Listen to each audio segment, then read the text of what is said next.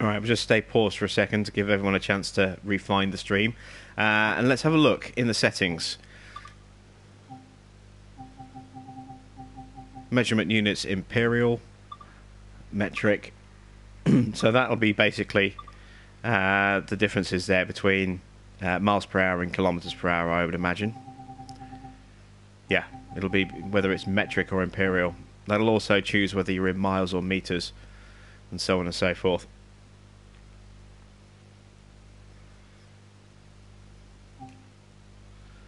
Right, I think we're ready to get started again. Let's restart. And we are just over a mile away.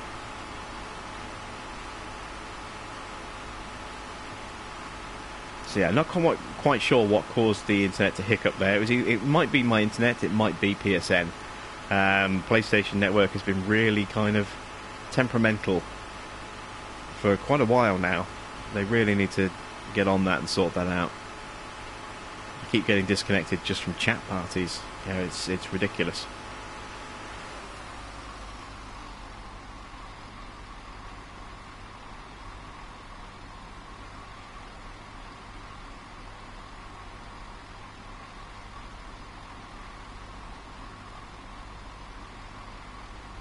So let's gradually coast in as a 43 whizzes past us there. Not many coaches on that one. Very short train. Start breaking down.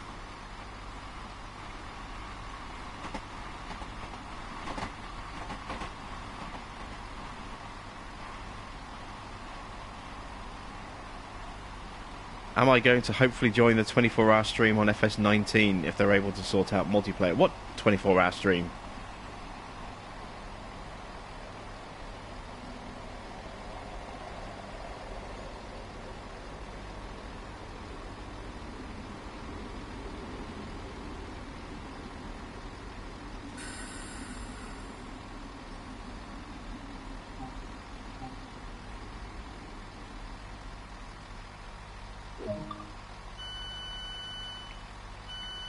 Any Low Note episode coming out soon? Yes, tomorrow.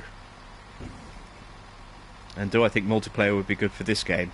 Probably not. No, it's, you know, it would. I don't see how it would work. You, instead of seeing an AI train whiz past once every blue moon, you would see a human-controlled train whiz past.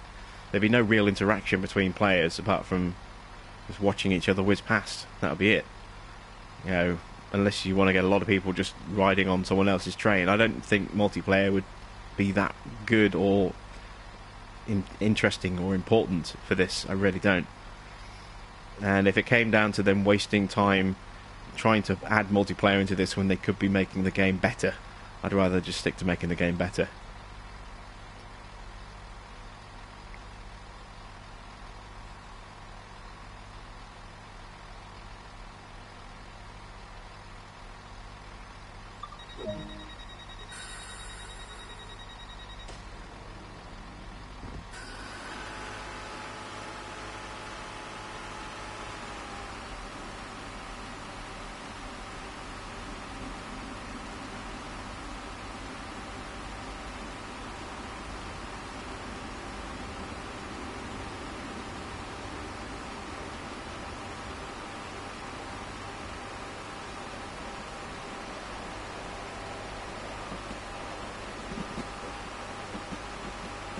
I would love to have 100,000 subscribers, but yeah, for some reason people just don't find my channel.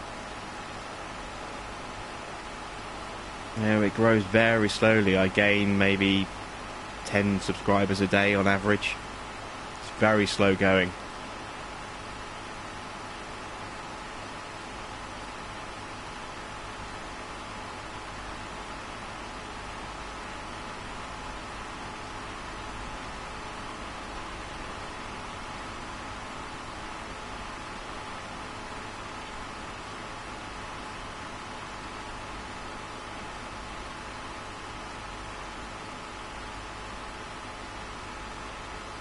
But at the end of the day, I would rather have people watching my channel that want to watch my channel you know, for the content that I put out, rather than, you know, only tuning in when there's a mod video or a map tour and then ignoring everything else that I do, because I'd end up with a terrible views to subs ratio.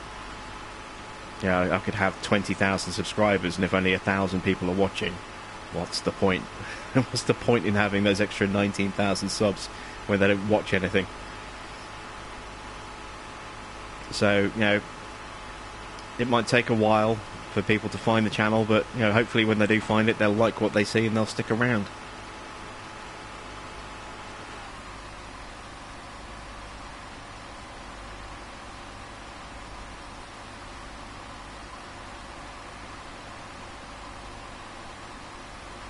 Is this game worth getting for PS4? Depends if you like simulators, if you like realism simulators as well, because this is a very realistic simulator. It helps if you have an interest in trains as well, otherwise you may get a bit bored of it. But understand that there will be quite a few DLC packs coming out over the next months and maybe years for this game. The next one is, well, the first one is on the way in September, and they will not be cheap.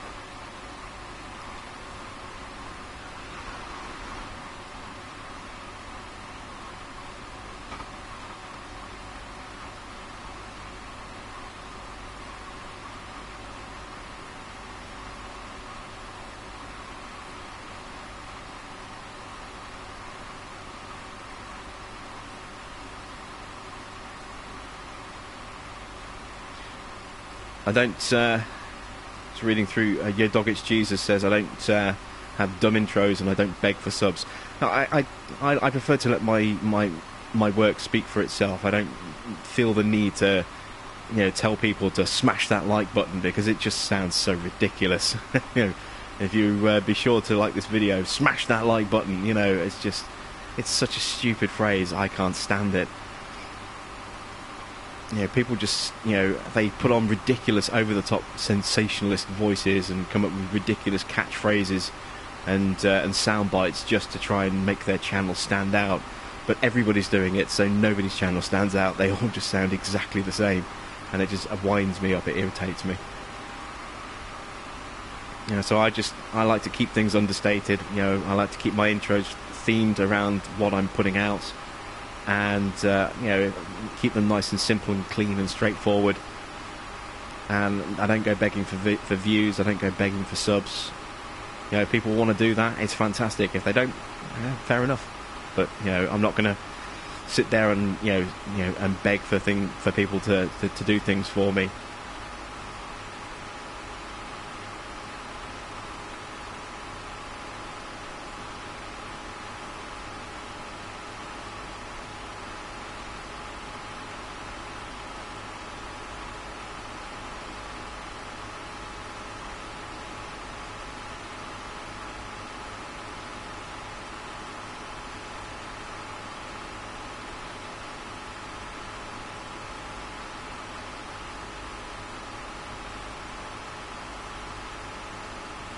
I was reading through, and Armour Elite doesn't seem to like this game, which begs the question: why are you watching a stream of this game if you hate this game? I'm just curious. You know, it just seems like a waste of your time if you have absolutely no love for this game at all. Why are you watching a live stream on it?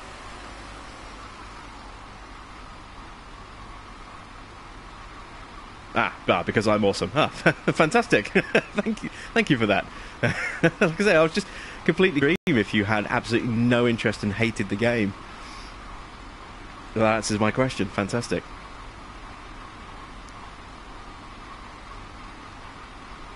Oh, I better slow down. I just realised the station's coming up and we're doing over 70.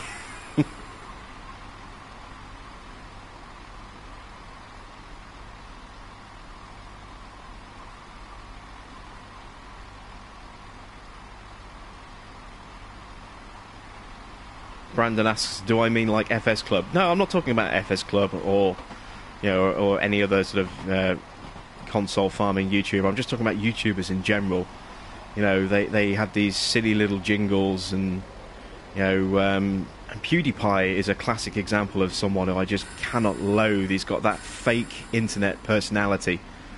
where he just acts so ridiculously over the top and has these stupid catchphrases and just screams and guffaws and acts like a complete idiot over the camera, and he appeals to very young children, and that's about it.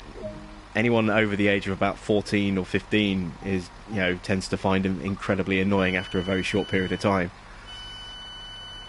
But that's what works for him, and he's very successful. He's he was one of the big established names, the first big established names, and he got very, very rich doing it, and he still has a lot of views. But the channel is nowhere near as successful as it was a couple of years ago. A lot of people have just kind of grown tired of his over-the-top antics. And there are a lot of other YouTubers out there that just, when they do live streams, they just throw all these insane graphics over there. I don't watch a lot of live streaming because it's always, these huge overlays of graphics over the top of the game, so you can't really see that much of what it is you're trying to watch. And you get these jingles playing every time someone makes a comment or someone subscribes. You get this loud sound effect, and it drives you insane. It's internet footage for people with no attention span whatsoever, and you have to constantly keep making these loud noises and big flashing images just to keep their attention on the screen. And that's not the sort of demographic I want to appeal to. I want to appeal to people who want to have a nice time just relaxing and watching what I hope is a well put together quality video.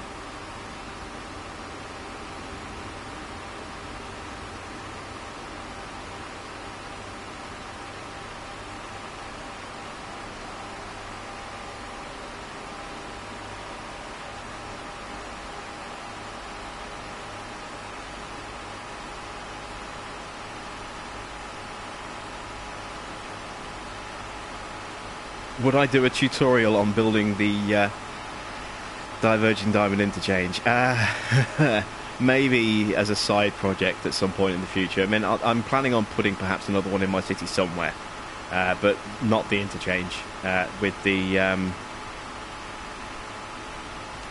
with the big monster one that I put together. Not that one, with the two freeways merging together, because that's just incredibly time consuming to try and do with terraforming. With terraforming involved in that as well. But I do plan on putting in a regular diverging diamond in somewhere, I think, as my city expands. So maybe I'll do a separate video on just how I build the diverging diamond, and try and perhaps do a time lapse of of it being built and try and condense it down, record lots of footage and then speed it up and squash it into a single episode or something. I'll have to have a think about that.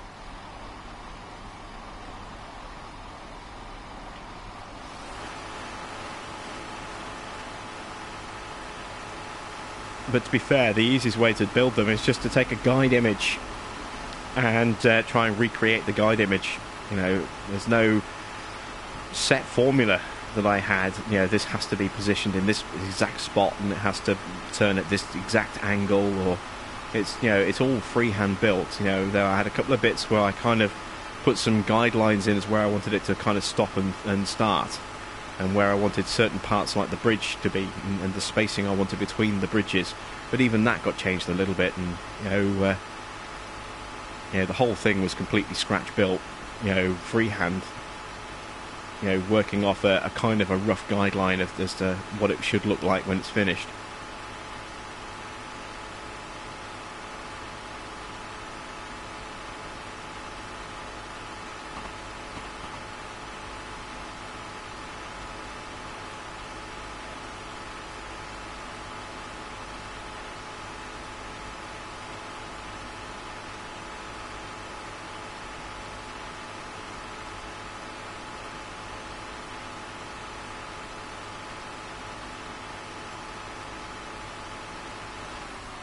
Yeah, I can see the comments going back and forth about this game in the chat. You do really, to get the best out of this game, you need to have some kind of interest or passion for the trains. You don't have to be a full-on train spotter who stands there with a clipboard and a notepad and a camera on the side of a train track for hours and hours on end. marking down loco numbers as they go past. You don't have to be that level of obsessed with trains. But if you've had any kind of involvement with model railways, that'll go a good way to getting enjoyment out of this game. If you have just lived near railways and seen them going past a lot as a kid and grown up around some iconic trains, if those trains are then available for you to get in the controls and drive, then that's something that might appeal to you as well. And this is the only way that you can ever really, if you're not in the profession, to actually drive a train. I mean, we can all get into a sports car and drive at ridiculous speeds on the roads, which is highly illegal and dangerous. But you can go on a track day. You can get in a professional racing car or a rally car, and you can go on a track day experience, and you can actually see what it's like to be a racing driver. For not too much money. We're going to speed quite badly. Oh. risking derailments there as we went over those points. We've got away with that. But yeah, there are track day experiences for if you have a passion for motorsport and you want to experience that. You can do in real life. You can't just jump behind the the controls of a train. It is a highly difficult job to do. It takes years and years and years of training, and opportunities to get trained to become a driver don't come along very often. I know, because it is something I did actually look into a few years ago, and there's just job opportunities are so few and far between to get into train driving.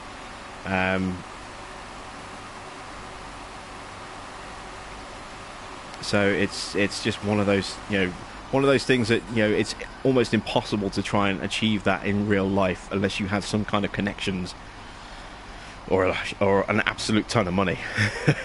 You can open a checkbook and make a huge donation.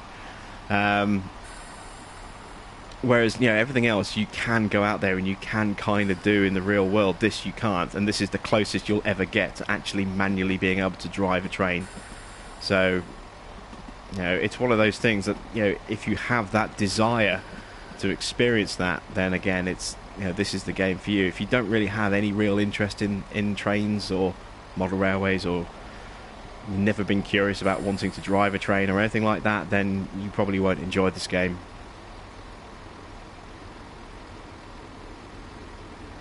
And it will be an expensive franchise. I can tell you that for now. It will be a very expensive franchise. Because obviously you've got to pay for the base game, and then the DLCs will come out, and they will not be cheap DLCs. They'll be 20 quid each, or there or thereabouts. $25 if you're in the States per pack.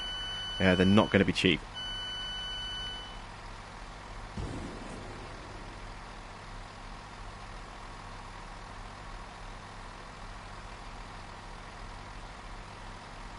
I think this might be our final stop, actually. Where are we? Reading. Yes, this is it. This is our final stop.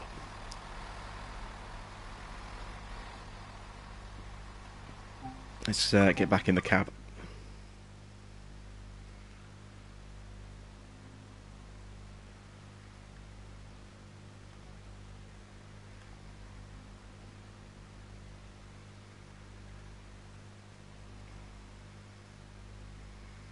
Are diverging diamonds a Europe thing? No, they're an American thing. I mean, I think there's a couple in Europe, but they're pretty much a North American thing. So States and I think maybe possibly Canada. There aren't a huge number. They're a more recent thing, sort of last decade or so that they've started coming into existence, really.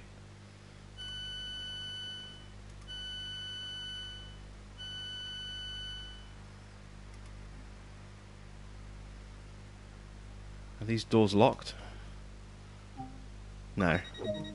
There we go. Objective complete.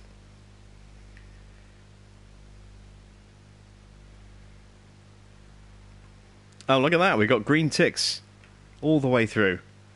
That's beautiful.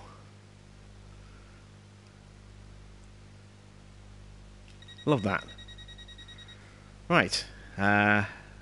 Service is scheduled to start in a long time. Yeah, let's see if we can find a different service to run.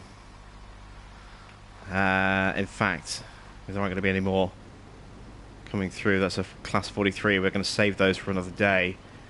Unless there's another 166 coming through, then I think we're going back to the main menu. We'll give it a second.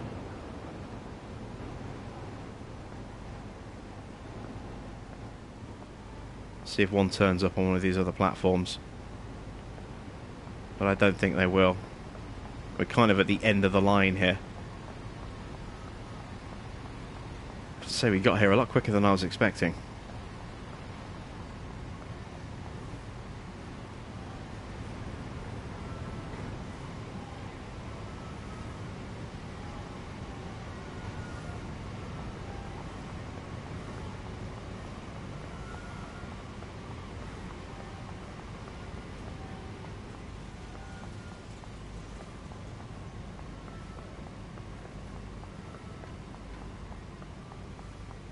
Yeah, there's no sign of any other trains coming in, so let's exit to the menu and let's pick another service and another time of day and weather condition.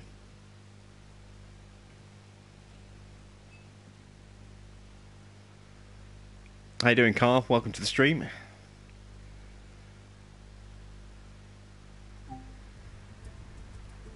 You wish the draw distance of the tracks was a little bit better. It's not that bad. And, you know, it's a performance thing. It keeps the game running reasonably smooth. I mean, look at the draw distance on Farming Simulator. It's terrible. It's absolutely terrible. So, yeah, you kind of expect that, you know, for this kind of game on a console. Let's see what random weather we get this time. Spring clear. Okay, so we've had summer. Now we've got spring.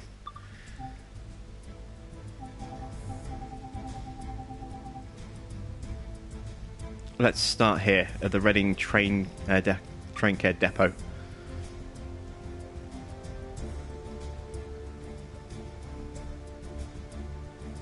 Can you run across the tracks? Yes, you can, if you want to.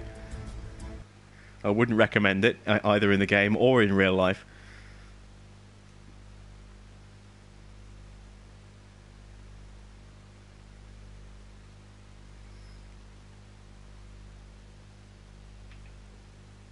I definitely wouldn't recommend it in real life.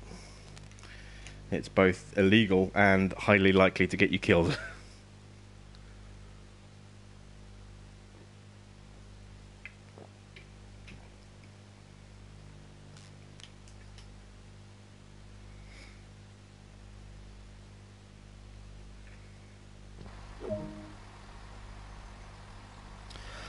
Right. Stop at Reading at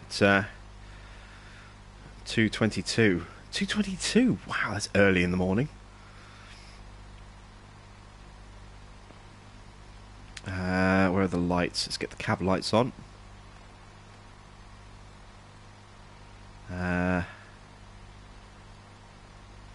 Night lights on.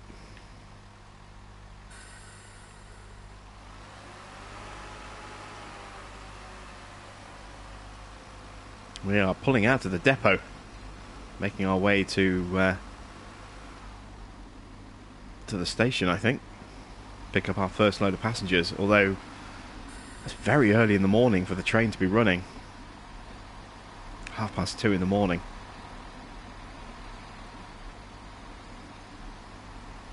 Hi Michael, welcome to the stream.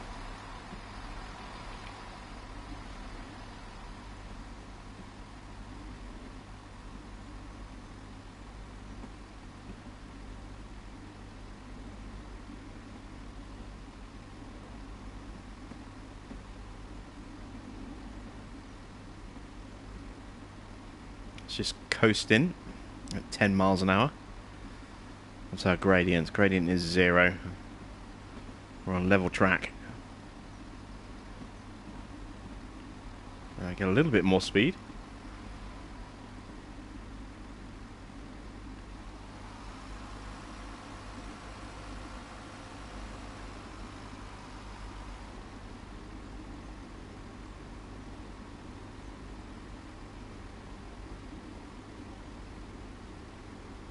The service will end when I get to Reading, but we should be able to wait for the next part of the service to start. So shouldn't have to wait too long, I don't think. There's no reason why the train would park at a station at 20 past 2 in the morning if it wasn't going to run for another 4 hours.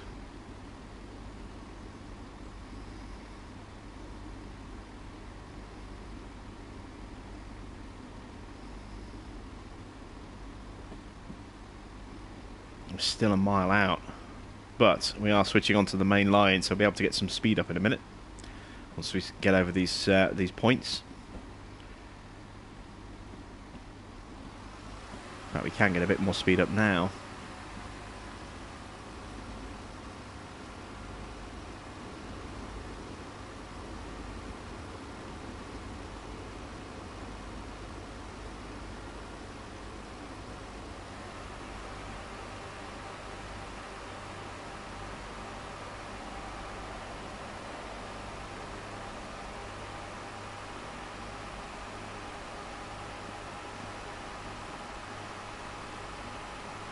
Did I watch the German Gamescom videos? I watched some of the German Gamescom videos. I watched others that didn't have a commentary on them.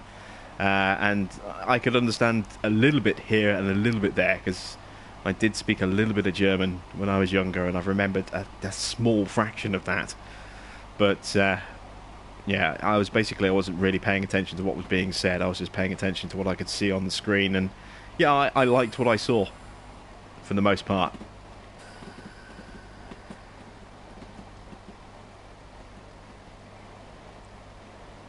Gary says he's only found 3 collectibles so far. I think I'm about 3, maybe 4 collectibles myself. I haven't really gone looking for them, to be honest. There are guides out there that'll show you the locations of where every single one is. I have resisted the temptation to start looking for those yet. But, at some point, if I have no idea... I don't even know half the time what it is I'm looking for. The collectibles guide, in terms of telling you what to look for and where to look for them, in terms of hints and help, is not particularly good. They really could do with improving that. Because I think there are like 60 collectibles in the coming DLC. In the West Somerset Railway pack. I think there's like 60 collectibles in that pack, which is just insane. And they've kind of given you some hints and points as to where you can find some of them. But even so, it's a long, long way to go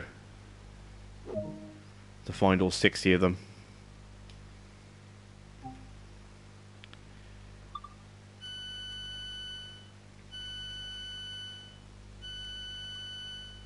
Adrian, welcome to the stream.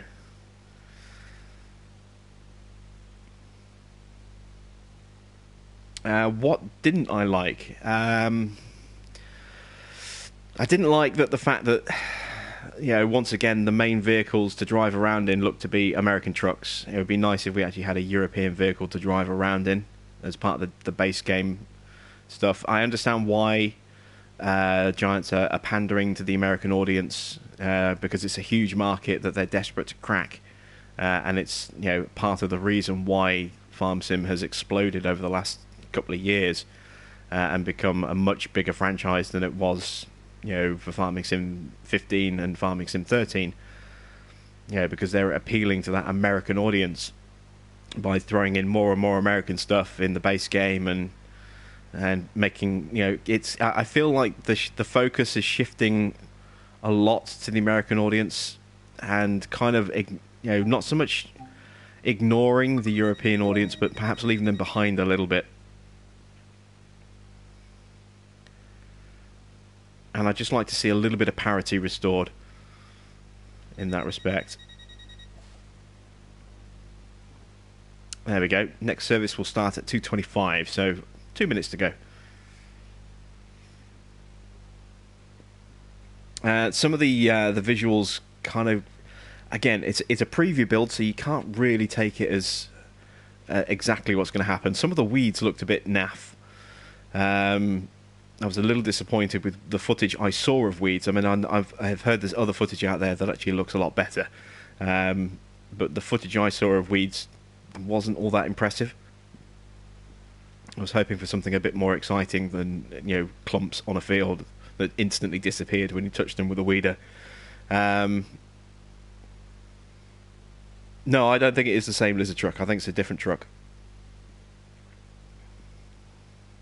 But there was a lot of glistening I noticed going on the light fitting, on the lights on the tractor. I don't know if that's the sunlight hitting them and reflecting off, or if it's just really glitchy lighting controls. Again, it's too hard to read too much into it because it's still a preview build. There's still a few months to go before the game is scheduled to be released, and there'll be a lot of polishing and tweaking and and just finishing going on over the next couple of months before the game gets sent out to be printed onto disc and then added to digital stores. So there's still plenty of time for things to change and be improved. But there are a few things that I was a little underwhelmed with. A lot of the stuff I was very impressed with, though. But again, it's hard to tell when you're watching a screen grab as to what is console footage and what is PC footage. Because I get the feeling that we may see basic game disparity between PC and console again in terms of things like blinkers and being able to put like hazard lights on and beacons being reflective, and obviously we know there's going to be bell limits and slot limits and stuff for console. We already know about that. We don't know what the limits are going to be yet. We don't have the numbers, but we know they're going to be there.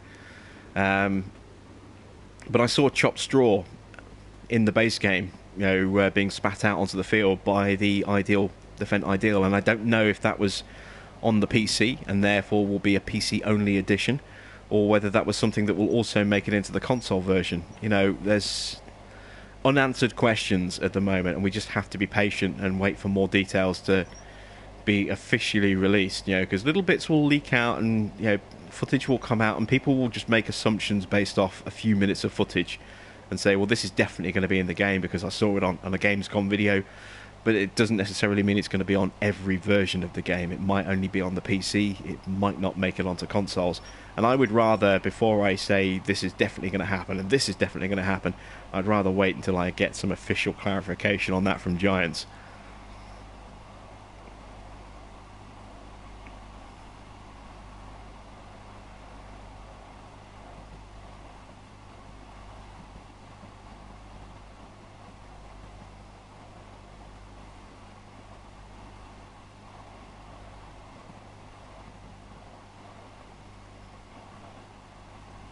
Well, if you want the digital version, Adrian, then yeah, you will have to wait to pre-order it. I keep checking the store every few weeks to see if it's been added. It wasn't last time I checked earlier this week. And for some reason, games seem to get loaded onto the store for pre-order, sometimes in very different ways, depending on the territory as well. So, I was able to pre-order... What was the last game I was able to pre-order? I can't remember what it was, but there was a game I pre-ordered and or was available for pre-order. Oh, I don't remember what it was. It was Pure Farming, and Techland obviously gave me a copy of Pure Farming, so I didn't need to pre-order it. But Pure Farming was available for pre-order months and months and months in advance here in the UK, and also had a 10% discount for pre-ordering because if you're a PlayStation Plus member, and yet you couldn't pre-order it on the American store, I think, until like a couple of days before it actually went live. It was one of those strange things. I was able to pre-order it in advance of like 4 months of it being released, and the Americans couldn't pre-order it at all until it was pretty much out. So a bit strange. Sometimes different regions load things onto the store different ways.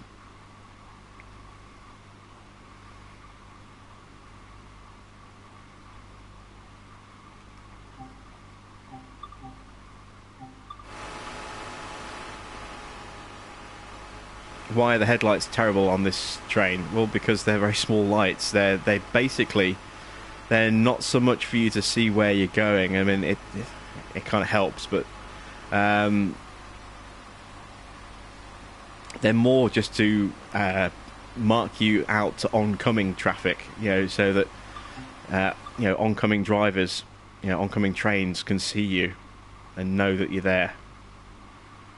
And also, anyone who's working on the lines, doing any kind of maintenance can see you coming.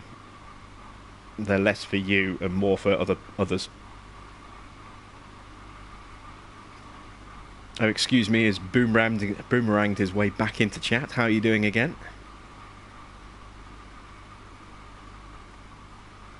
And Rob James says you can pre-order this on the Xbox. So yeah, you can't pre-order it on PlayStation 4 at the moment. But, no doubt you'll be able to at some point soon.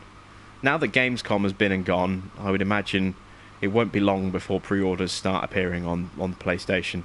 I would imagine either the end of this month or early September, and we'll be able to start pre-ordering it. And that's still 2 months away from it being released. That's if you want the digital copy. If you want to get it from a retailer, quite a few retailers are allowing pre-orders already. And of course, Amazon have been, they put down placeholder pre-order acceptances, and then they just adjust the price once they get the official details and say, this is how much it's going to cost. Do you want to keep the pre-order? Do you want to cancel it? Blah blah blah blah blah. And sometimes the confirmed price is more than what they'd put in as a placeholder price. More often than not, it's usually cheaper. Depends on the game.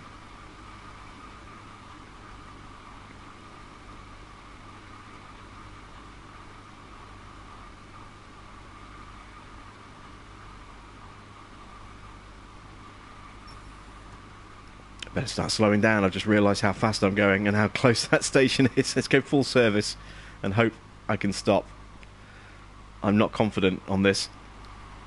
I'm really not confident. I could go emergency, but I might just make this, actually. I'll overshoot a little bit, but at least I'll stay on the platform. Oh, how'd you like that? We almost got it perfectly. That's awesome. Digital is the only way to go for Farming Sim. Yes, I would personally, I'll get a digital copy. Will I be getting FIFA 19? No. I don't play FIFA very often. This is the first FIFA I bought in 7 years.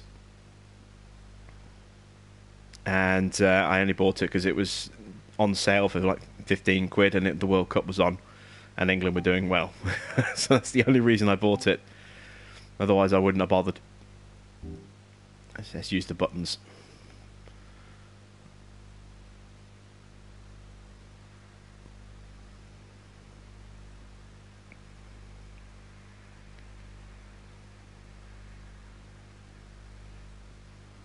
Oh, the game is always available to pre-order, way in advance on PC, either direct from Giants or from Steam. It always is. It's we're talking about console version at the moment, though.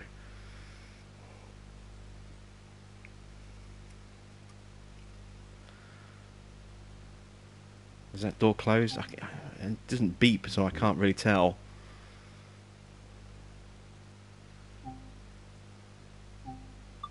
No. It didn't close.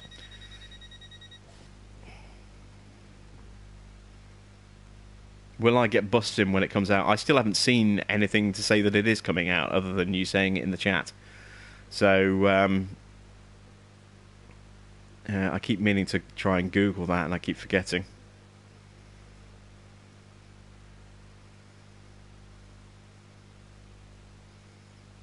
Adam, have I seen the gameplay of Farming Sims 19? Yes, I posted 2 different videos on my Facebook page. One was a 6 or 7 minute video, the other was a 24-minute video of gameplay footage. So yeah, I've seen a fair bit of it.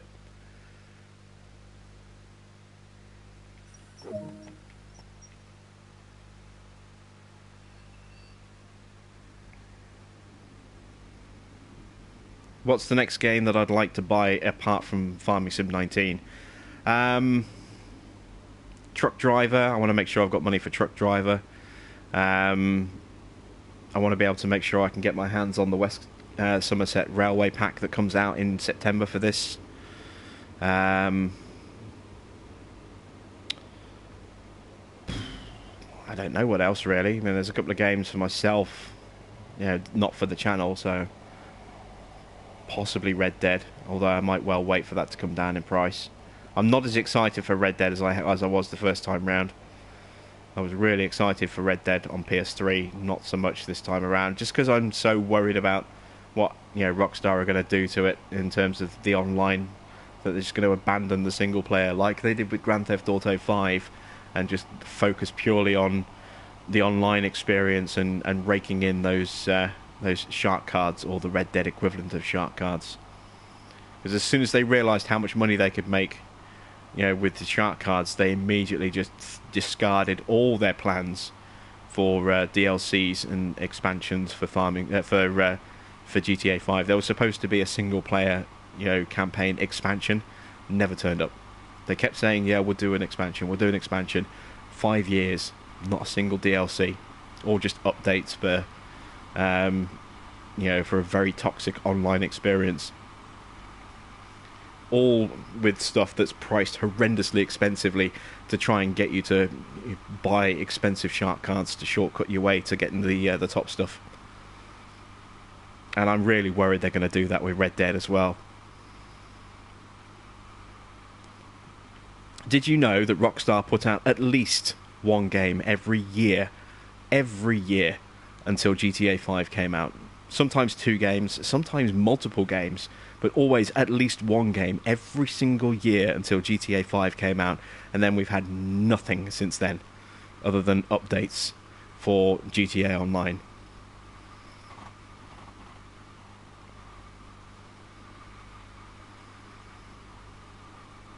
It just worries me what they're going to do to Red Dead.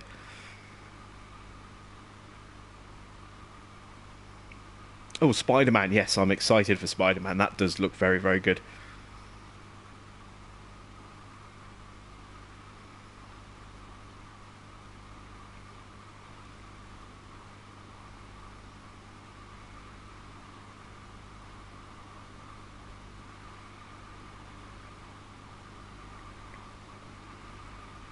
Angel Fire, yes, I'll quite happily switch the camera views. I'll do that now, actually. I've just stood up by mistake.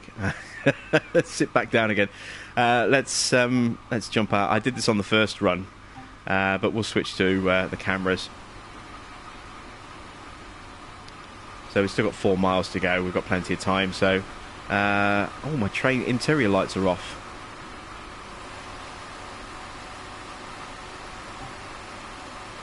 That's my interior lights. I need to actually jump back in for a second. Where are they? Train preheats. Train lighting. There we go.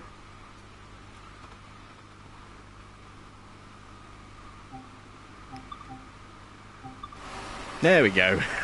We actually have lighting on our train now.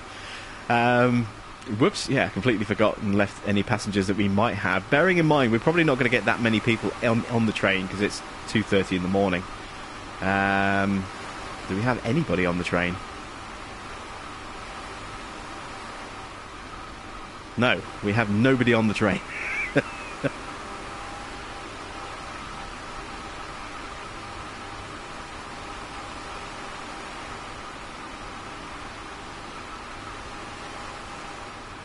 Yeah, nobody on the train, apart from us.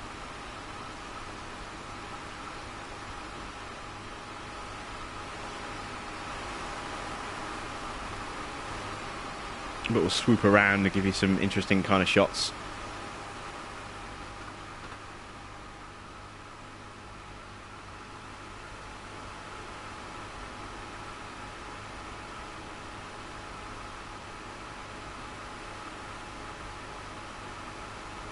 That's not a bad shot.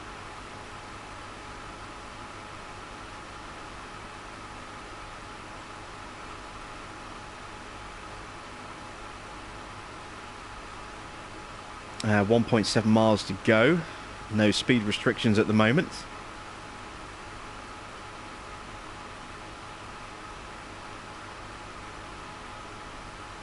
Craig says this game has been cancelled in New Zealand. Really? Any word on why? I'd love to know more about why this game's been cancelled. How much is this DLC for this game going to be?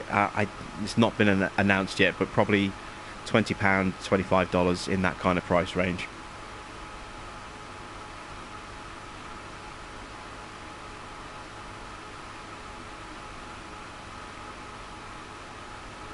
A GT6, is that coming out? Probably not until the next generation of consoles, I would imagine.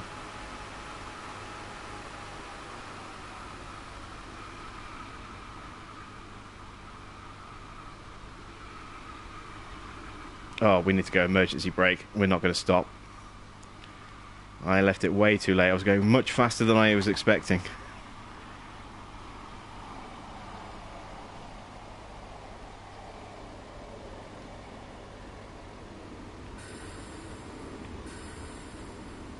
There we go.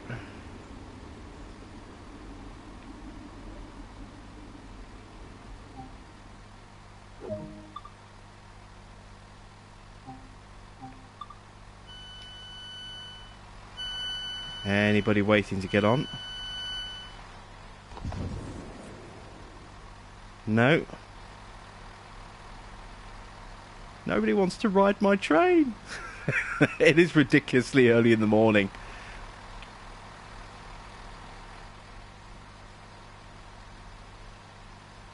So it's probably not that surprising.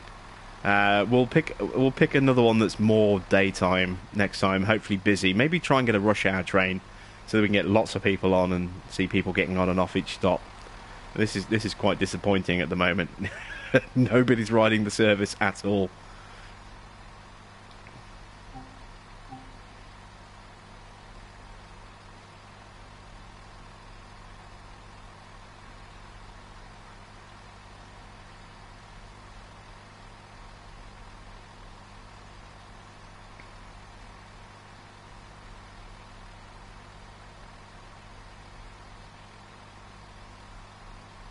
The game does look great. It really does. I mean, it actually looks a little bit better than you're seeing, because I'm actually streaming at 720p to try and keep the image a bit more stable. But you know, I'm playing this on a PS4 Pro with super sampling, so it's 1080p, kind of upscaled to 4K, and then scaled back to 1080p again. So it should run a little bit smoother, look a little bit nicer. Let's just have a look through the window. Oh, I think we've got bounced by a signal there. Hello, that's me. It won't let me open the door. For obvious reasons, it's locked. So I don't throw myself out the train in sadness at nobody riding passengers. But it does look absolutely beautiful, this game. It really does. And I love it. I think it's fantastic. Yeah, I had a train set when I was a kid as well. I had, the Hornby 00 stuff. And a few years back, about 10 years ago, I tried to get a new model railway up and running and started doing some stuff in N-gauge. But I lost my job and had to sell my stuff because I just couldn't afford to keep going with the hobby. It is horrendously expensive to get into model railways these days, as is everything, really. Any kind of hobby these days is usually horrendously expensive. I mean, you look at Scale Electric and stuff like that. Scale Electric used to be quite nice, price-wise. Well, not quite nice, but not too horrendously expensive. Now the sets are extortionate.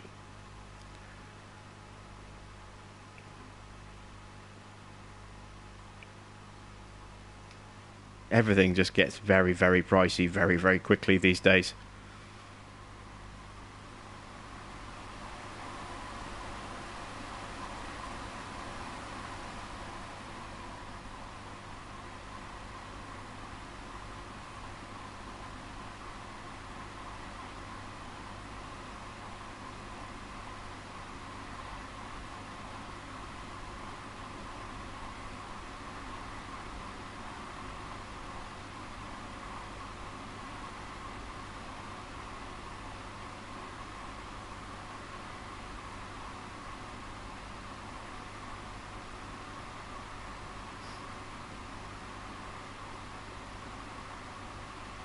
I'm just getting paid for driving a train around, and, and the train, and getting paid for doing nothing while the train company's doing, getting no passengers. Yeah, I can kind of see the point on that. But at the end of the day, this is still one of those dangerous and stressful jobs, and there are people out there that get very, very, very depressed and very low, and they want to end it, and they tend to throw themselves in front of a moving train, the train that's moving at speed, and it is incredibly traumatic for the drivers involved in those incidences. It can end their career instantly. They can just never ever get behind the controls of a train ever again, because they're haunted by it.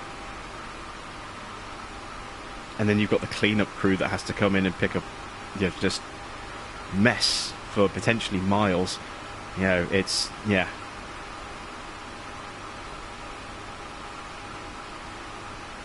and you have to be so hot and safe. It takes years and years and years of training to be a train driver, because you're responsible for a lot of lives, and if you screw up and you derail your train at very high speeds, you are potentially killing hundreds of people.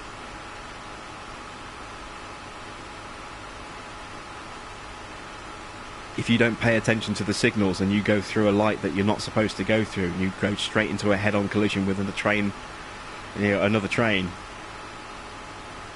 it's carnage. I remember seeing horrific rail crashes being shown on the news when I was a kid. Brutal. And trains are constructed in a much safer way these days than they were 30, 40, 50 years ago, but even so, any kind of train accident is still going to be messy.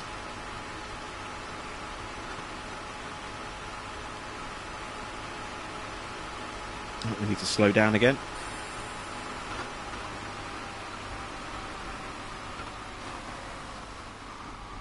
Maybe we'll get some passengers this time.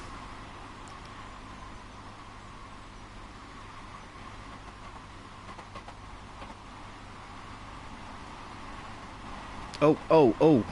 I just slapped my reverser into the wrong direction. I hope I haven't stalled the train.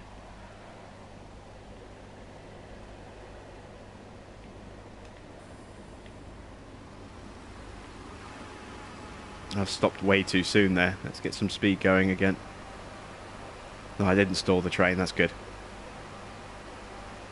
I like these little built-up areas as well. They're not realistic in a lot of cases, but to the actual towns or locations that you're coming up to. But they do give a nice kind of effect of going into a built-up area and then drifting out of that into the countryside, and I like it.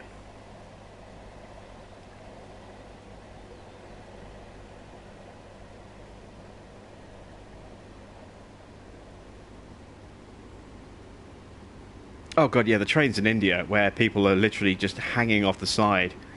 It's insane. The safety laws in some of the less developed countries are almost non-existent in some cases, and it's a wonder that they don't have more horrific accidents with massive numbers of fatalities. Everyone complains about health and safety rules in this country, and how it can really just clog things up and just make things overly complicated, but they're there for a reason. They're there so you don't do dumb stuff and die because of it.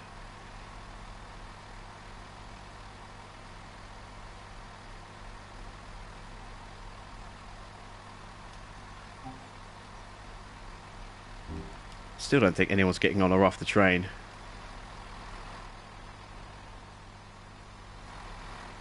No, there's nobody running this service with us at all. Not a single passenger. Looks like we're on a very lonely run all the way over to London here. There might be some people waiting at Paddington. That's probably as much as we're going to get.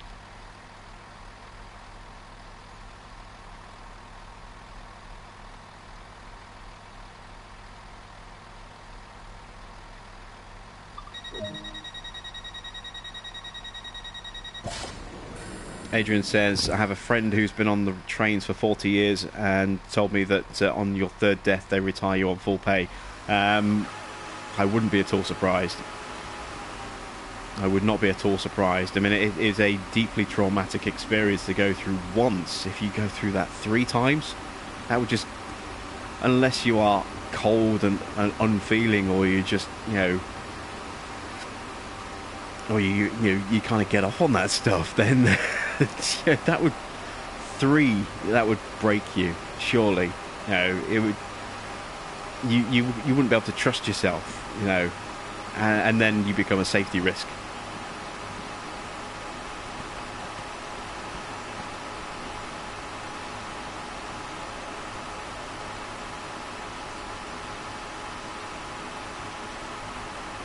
I can't imagine, you know, what it would be like to just go through one of those experiences, but to go through it 3 times, yeah, I'm not surprised if you continue, you know, and it happens to you 3 times. I'm not surprised you're retired on full pay, because that is just a horrific thing to go through. Am I going back to Railway Empire?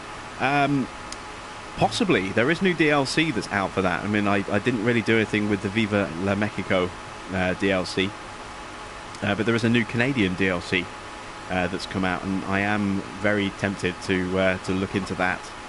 Maybe pick up that and see what that's like, because that introduces snow in the northern map, because there's a new northern map, so you know, whenever you're in the Northern Territory, then you do get some snow, and there's a night cycle that's been added as well. So I'm toying with the idea of going back to Railway Empire, but at the same time, you know, I'm still trying to live stream this. I'm trying to live stream South Mountain Creamery, you know, every now and again.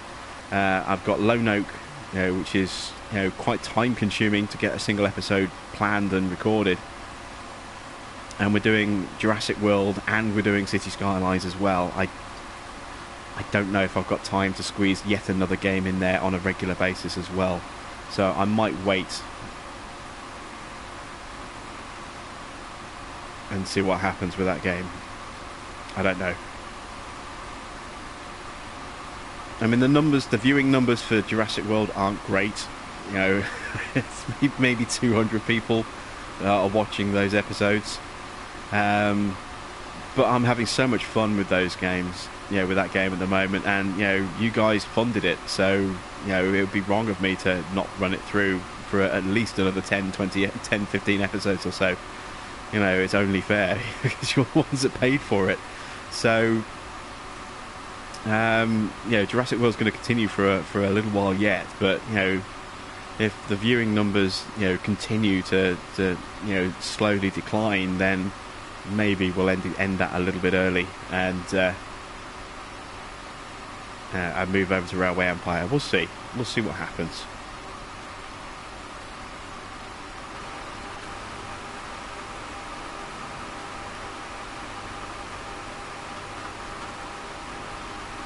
Is it running for you guys? Can you still hear me?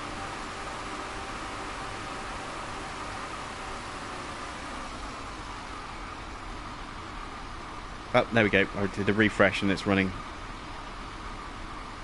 I was panicking for a second there. I thought the stream was about to crash again.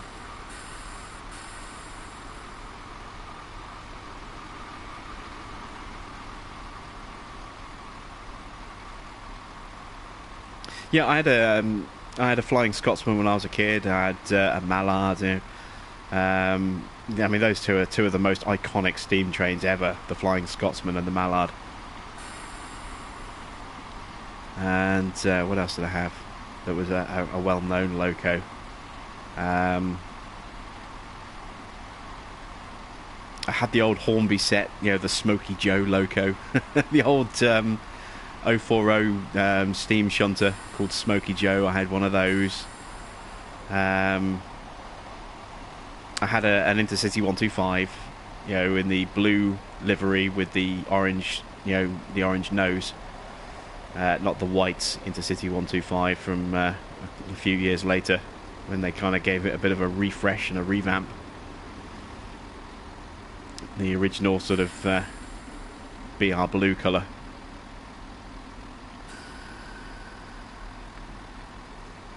I had another Steam loco that was a reasonably well-known loco as well. I can't remember what it was now.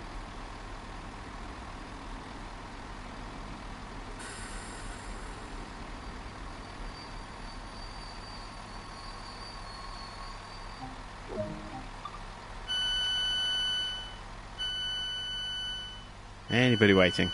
Nope. We're going to be like this. We're going to be empty all the way to London. That's ridiculous.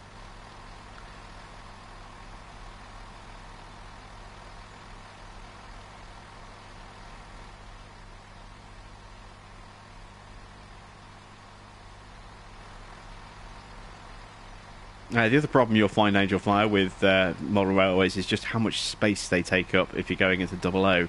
That's why I looked at N-gauge. You don't get the same level of detail because everything's much, much smaller, but you do get, it's like a quarter scale or an eighth scale, something like that, compared to double O gauge. Much, much smaller. So you can get a lot more in the same space. Hell of a lot more in.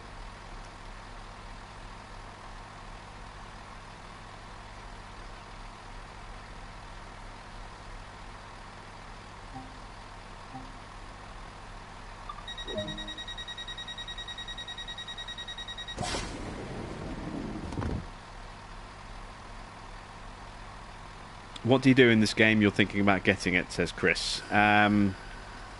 This, essentially, you just drive the trains. You can do it internally, externally. So we're driving externally at the moment, but you can get inside and you can drive from the cabin if you want. You've got all the switches and levers, and you can either use the keyboard shortcuts or your joypad shortcuts, or you can do it manually and control the levers manually like this. Same with the door controls and so on and so forth. You've got all sorts of things you can do. Sound the buzzer every time you're pulling off. You can be as hardcore with this as you want to be, or you can be as as laid back with this as you want to be. And not go over the top with every single thing that you have to do in real life to drive these trains. It's entirely up to you how relaxed you want to be with it. But this is essentially all it is. It's just running trains from one point to another.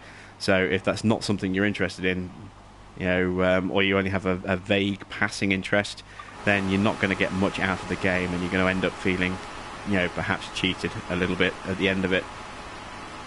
You didn't get your money's worth, because that's all there is to it. It's just running around. It's just driving different trains.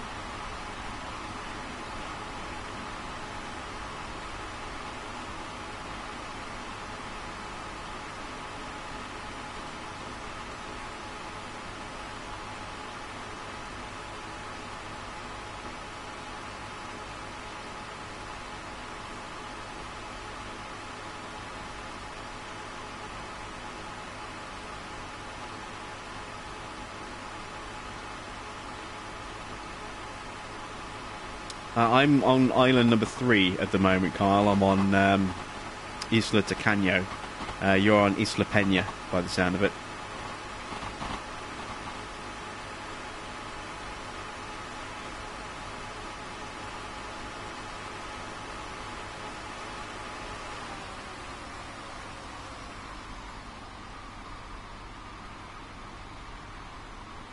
Are there any steam locomotives? Not at the moment. The PC has... Well, the PC has different versions of this game. So Train Sim World... You've got Train Sim World, which is the PC version of this. And then you've got Train Simulator 2018, which does have Steam available. I'm not sure if that's actual purchasable DLC or if it's a mod pack that's been created. But there are Steam locos available on the PC version of Train Simulator 2018. Which has a huge number of DLC packs available. A lot. We're talking to buy every single one, hundreds upon hundreds upon hundreds of pounds to own everything. It's an insane amount. But yeah, I'm hopeful that we will get Steam in the future. I saw a screenshot on their Facebook page of a pack for the PC that was the Mallard, and I'm like, I would love to run the Scotsman or the Mallard on this. I really would. That would just be incredible.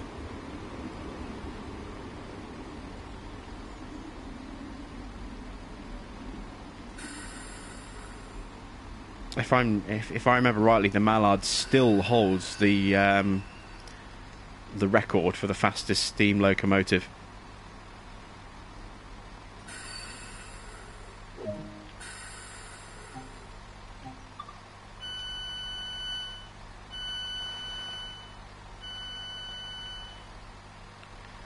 Still nobody in this little regional station.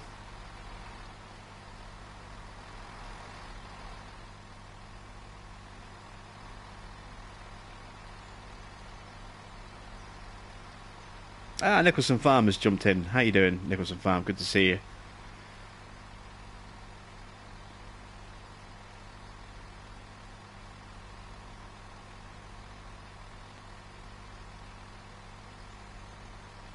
Do you do all over the world, or you do just one state? Well, this is in the UK. This particular train loop that we're running. This is the Great Western Service. So this is UK only, and you've got 3 trains in this pack. You've got the Class 166 DMU, which is what we're driving at the moment. DMU stands for Diesel Multiple Unit. So it's basically, these 3 cars that are connected together, and sometimes you'll get 2 DMUs joined together to get 6 cars.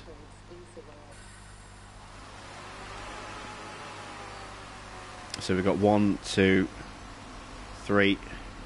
We've got 3 on this one, but you can sometimes get 2 of these DMUs that are coupled together, so you effectively have a 6-car train. But this is a DMU. You can get an EMU, which is an electric multiple unit, and that's what the Amtrak is, I think, on the American pack, and certainly the S-Bahn on the German pack. They are definitely EMUs. There's also the Class 43 HST, which is a loco that's over 40 years old now. High-speed diesel. The fastest diesel, 125 miles an hour. And there's a Class 66 freight locomotive as well for doing some shunting missions and hauling of coal and stuff and freight containers.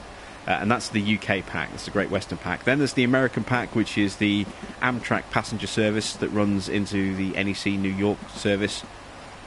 And then the other one is the CSX loco service for freight services, and then there's a single train for the German pack, the S-Bahn pack, which is a passenger service with an EMU, and a very fast one as well, for that matter.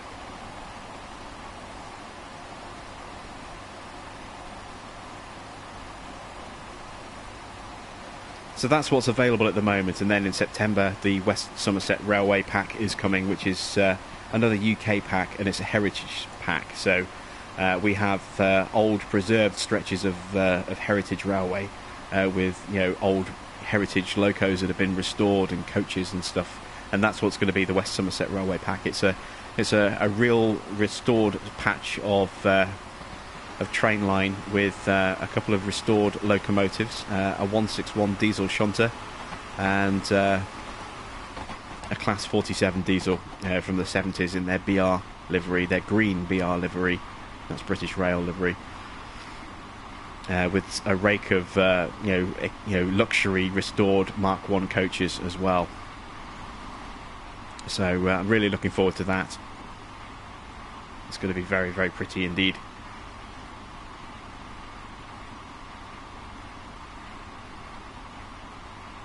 How are you finding Train Sim World, Nicholson Farm? Are you enjoying it?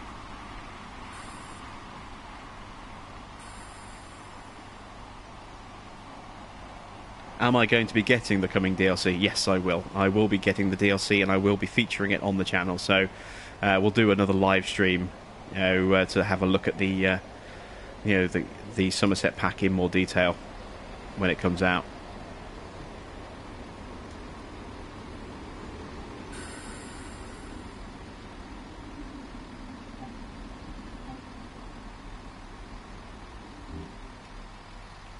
Oh, and if you want an idea of the attention to detail, watch the steps.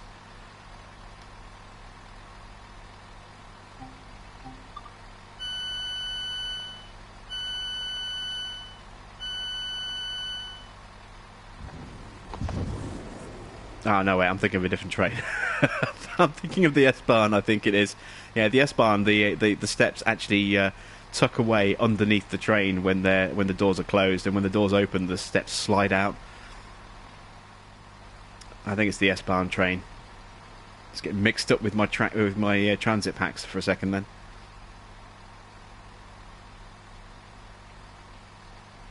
Do you get multiplayer in this game? No, you don't. Can you adjust to kilometers per hour instead of miles per hour? I believe so. That would be, I imagine, changing this to metric. Let's apply that and see what happens. This should theoretically change speed to kilometers. And there we go. Yeah, you can see 0.0 kilometers per hour. So if you want to put it into, into metric, then you can do. I prefer running it in miles per hour because that's the unit of measurement that we use. So just reapply those changes. There we go.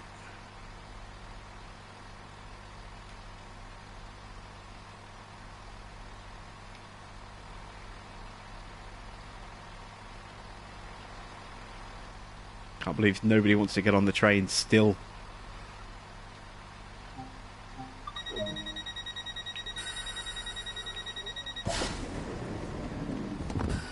Next stop, 306. Oh, we're going to be late on this one.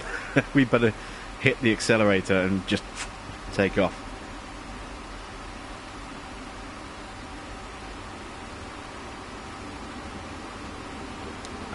Take it easy, Adrian. Thanks for stopping by. Have I found a way to access the engine room in the locos? When you say have I found a way, do you mean outside of the way that you're supposed to get to engines in certain bits? Some trains you can get into various parts, and the corridors where the engines are kept, but have I found a way to actually get into the locked areas? No. I haven't gone looking for it, to be honest.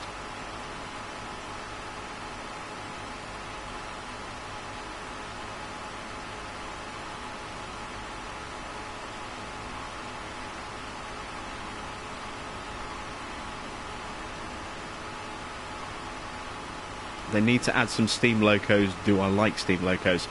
Yes, they definitely need to add some steam locos in the future. We've been talking about two of the most famous steam locos in the world, the Flying Scotsman and the Mallard. Both iconic British locomotives, from steam. I would love to see either of those two, preferably both of them, make their way into this game in the future. Whether they will or not, I don't know. But I'd like them to.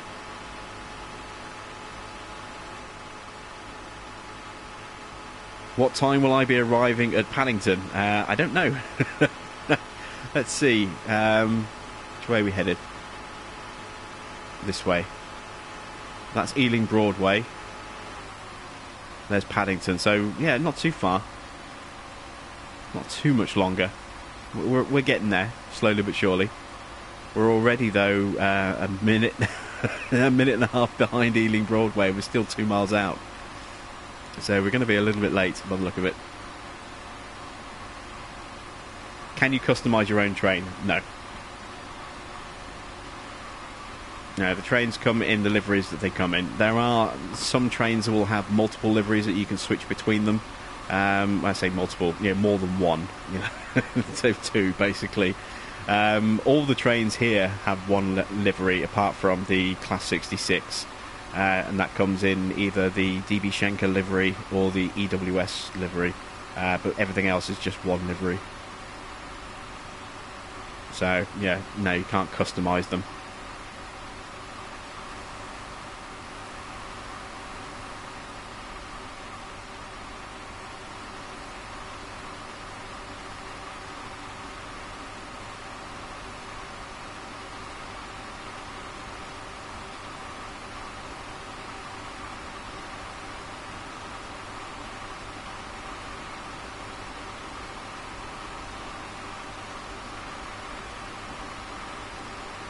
Yeah, that's the downside to this game, is that, you don't get a huge amount of content in the base game. I mean, you get You get 3 different trains for the Great Western Pack, and you've got a nice 35 mile run on that.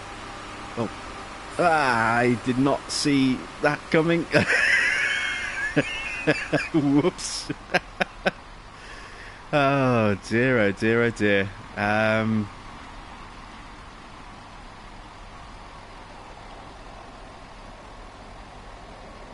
Oh, that was bad. I looked away for a second and yeah, less said about that the better.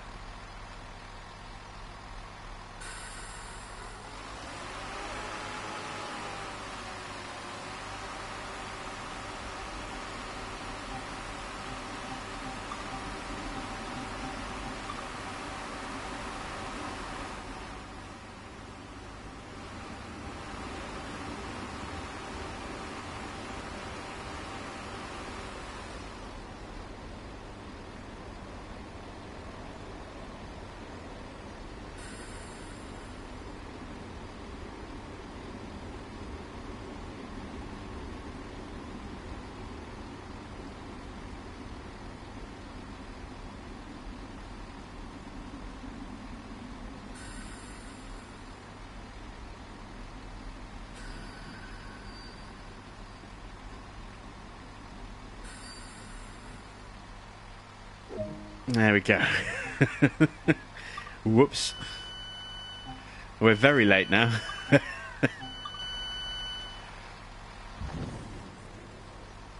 at that. Judged it just perfectly for getting off on the very edge of the platform. Oh dear, oh dear, oh dear. It's been a while since I've ever shot a platform like that. Not since the very first day. Or the very first couple of streams.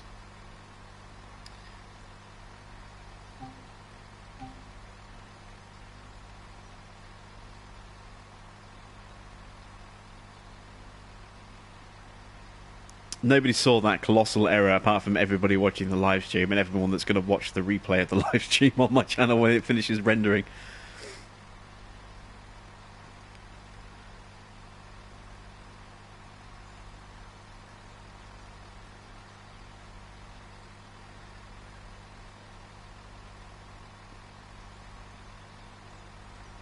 But where was I before I suddenly panicked and realised I was going through a station 200 yards ahead of me at 70 miles an hour.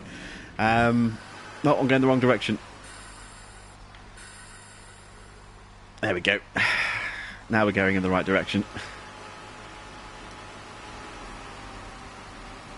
Yeah, there's not a massive amount of content in the base game. You've got the Great Western Line, 35-mile run or so with 3 different trains and different services, but and a few little bits off the side of the main line to play about with. Then you've got 1 train on the Germany pack, and then 2 trains on the American pack. It's not massive, but it's enjoyable. But it is going to be expensive with the DLCs. They're not going to be cheap. You know, I'm expecting 20 quid a pack, which is going to be $25 a pack. You know, it's not going to be a cheap game, but you know, I imagine they'll do plenty of sales. I mean, they do a lot of sales on Steam. They're regularly doing sales on Steam for the content, you know, the additional contents. So I would imagine, you know, they'll quite often pop up on sales on the Xbox and PlayStation stores as well over time.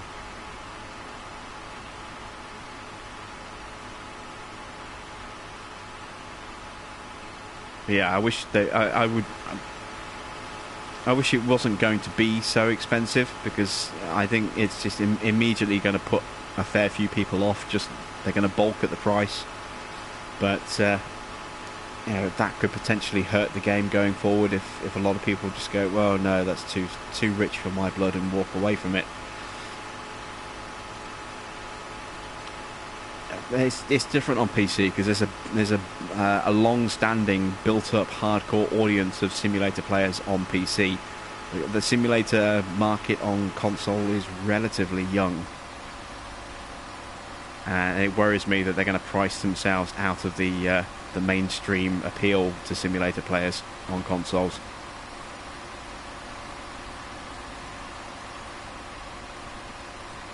What's the difference between the Train Sim World Standard and Digital Deluxe editions?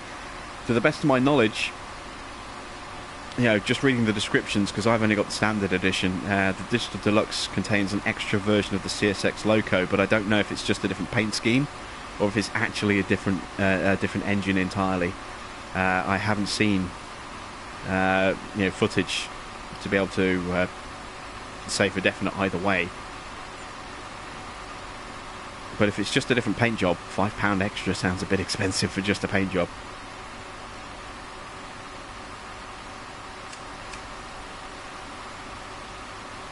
Because like the Class 66, as I said, has two liveries. It has the DB Schenker livery, and it has the EWS livery, and that's the only difference. Everything else is exactly the same. It's just a different paint scheme on the outside of the engine.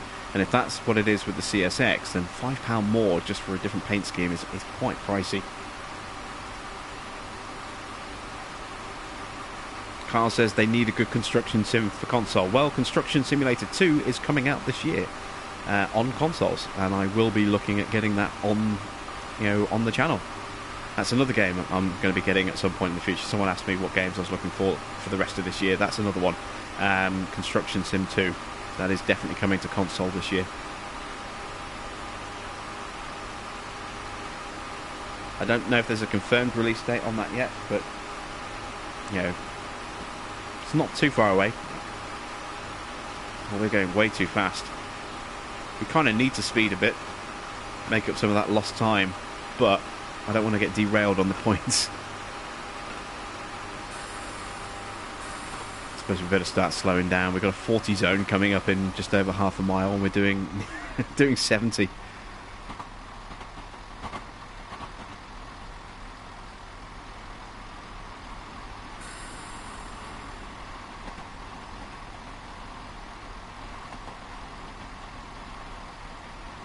Yeah, we're due in Paddington 50 seconds ago.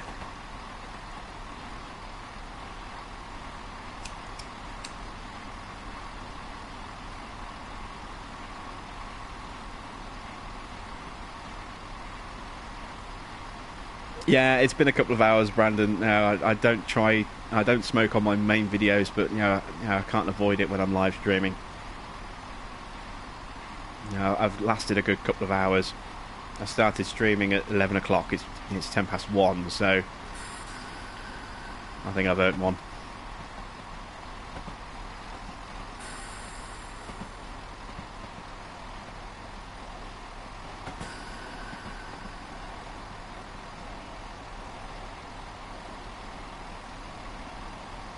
Angel Fire's praying for just one passenger. Well, this is my terminus. This is the end of the stop. This is the end of the route, so there won't be any passengers.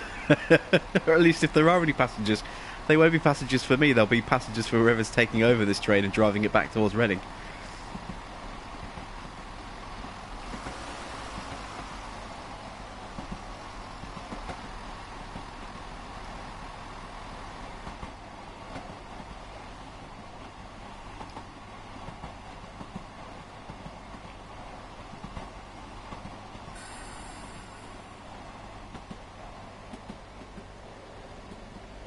Slowing down to 25 as we approach the platforms.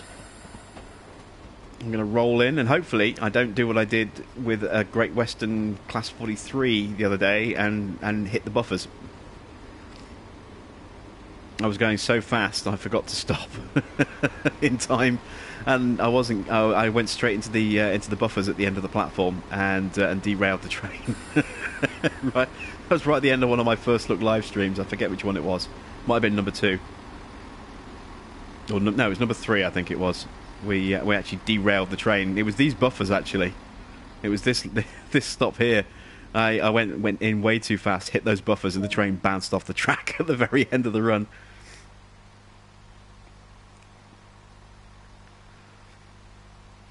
That was not one of my finest moments at all.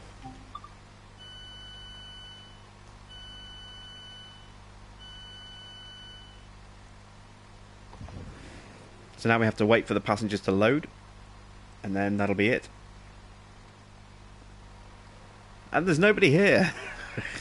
Absolutely nobody here. In fact, I don't think there's anybody on any of these platforms. Nope, there's nobody on any of these platforms at all. That's disappointing.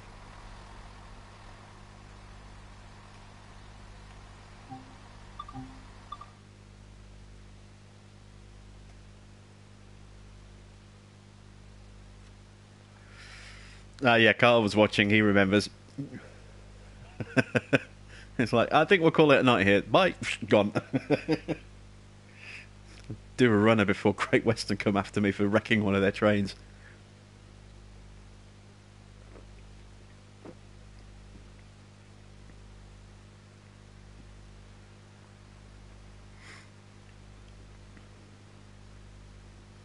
Everybody's gone to the Rapture. Well, they haven't. They certainly haven't gone to Paddington Station. And there we go. How did we do? Green ticks across the board. Love that. We were late. We were quite late on a couple of stops, but we weren't early, which seems to be the important thing. It doesn't matter if you're late. It's if you're early. I mean, we completely overshot Ealing Broadway and backed up and still got a green tick on that one. But if you turn up really early, then it doesn't seem to like that.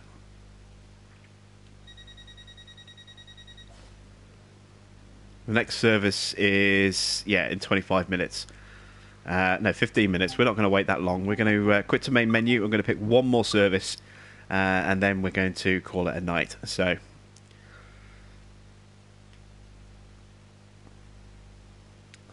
let's see. We'll do random weather conditions again. And then we'll pick a sort of a rush hour kind of time, hopefully. So this is what I mean about the DBS having two liveries. So that's the DB Shanker. That's the EWS. Exactly the same train, just a different paint job. But we're not going to be running that. We ran that last time out. We're running the Class 166 this time. So, random weather time. Look away now.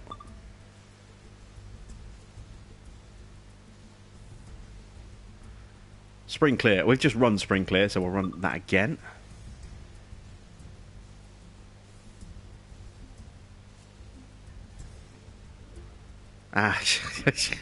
This random thing isn't working very well.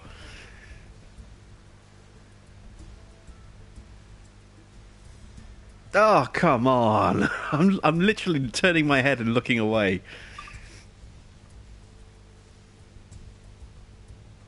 Winter Cloudy. There we go. That's something different. We haven't done Winter Cloudy yet today, so we'll do this. This will be our final run. And let's pick something at a time of day when we're likely to get some passengers. So, you can see we've done that service before, the 9:32. Let's go for the sort of evening rush hour.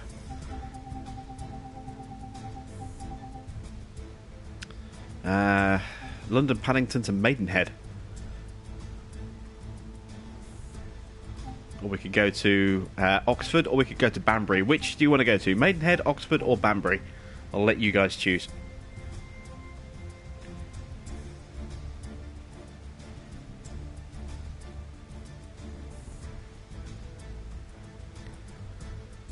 Does the weather affect how difficult it is to control the train? It does make it harder to see out the out the cab when it's snowing.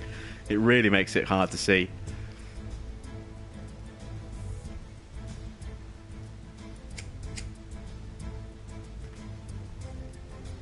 It can sometimes be a little bit harder to slow down as well. You know, if it's cold and the tracks are icy.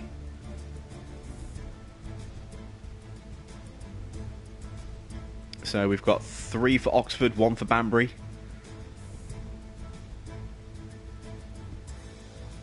No one wants to go to Maidenhead.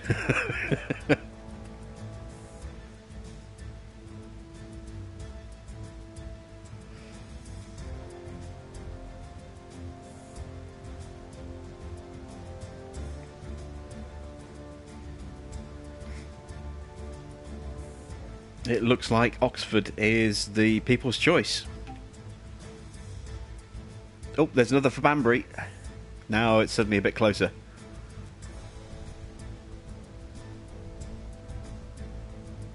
Kettering. Nope. We can't go to Kettering, Kyle.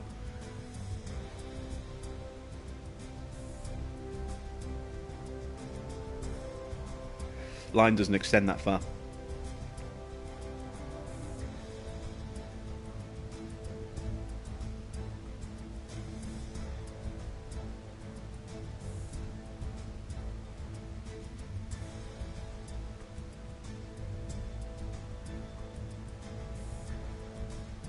The only locos, in the GW pack are the 3 that you saw.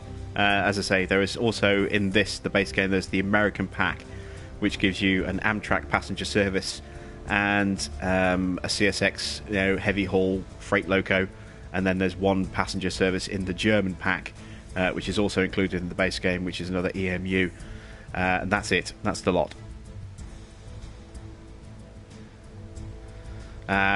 It's Oxford. That's where everyone wants to go. So, well, most people want to go to Oxford. So, we will run from Paddington to Oxford. Hopefully, we'll have some passengers this time.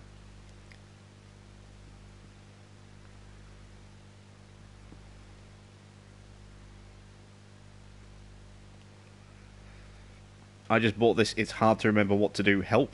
Well, you can try watching and maybe pick up a couple of tips from me, but I would say play the scenarios again if you're unsure.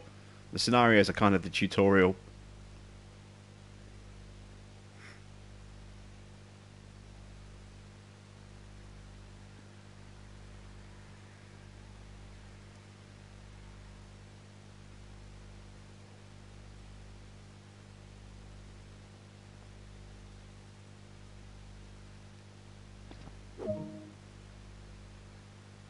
Okay, so first stop, Maidenhead.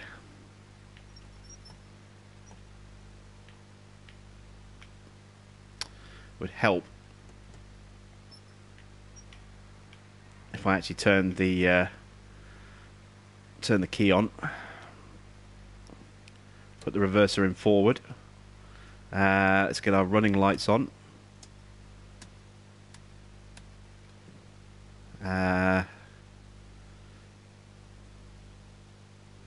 Where's the train cab lights? There we go. Let's turn those on. Let's get the cab light on so we can see where we're going.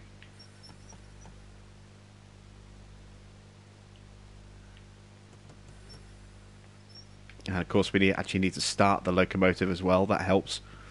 Engine start.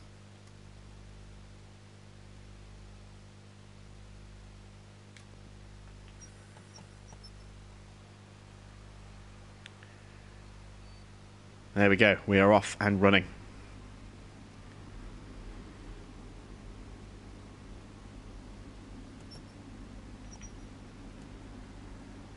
Uh, 24 miles to go to Maidenhead, and 22-ish minutes to get there.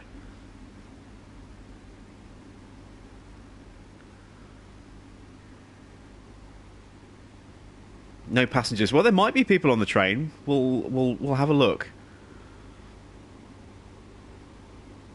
Don't forget, this train is sat at the platform waiting for a while, so there may already be people on the train. We shall see in just a moment.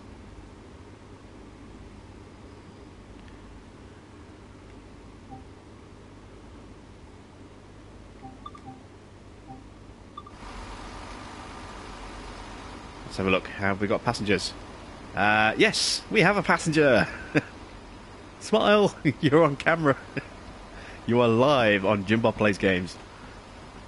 He doesn't want to talk to us. Anyone else? Yes, we have 2 people there. We have a woman there. More people in here. Look, we're definitely going to see some movement of passengers on our train getting on and off. That's good to see.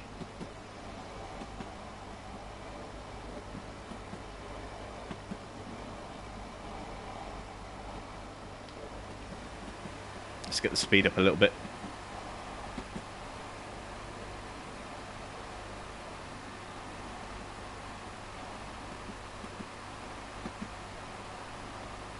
Alright, Brandon, take it easy, friend. I'll catch you next time.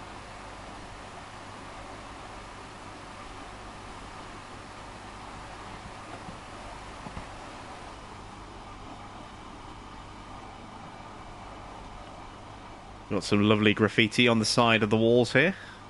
Staple of any railway ever, anywhere really. Looks like that goes down to join the underground.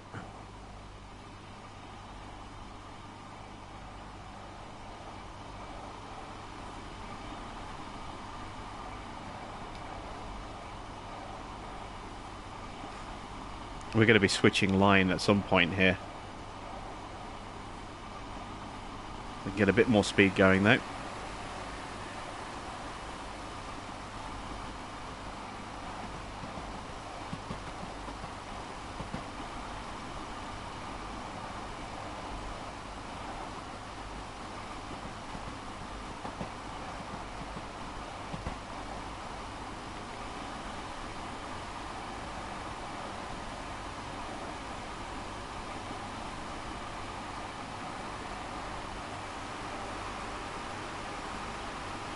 Accelerating when the rails are icy can be a slow process as well.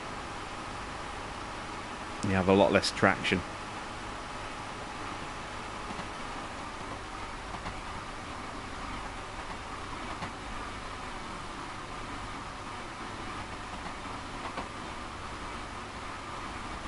And there we go, we're merging onto the line. I thought we would move lines at some point.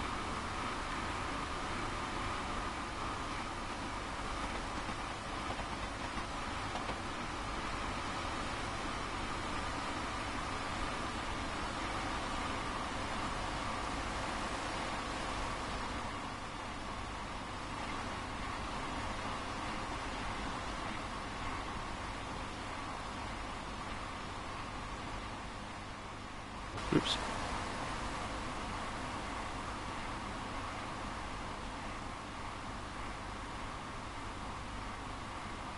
Just trying to get this lined up for a really nice screenshot, I hope.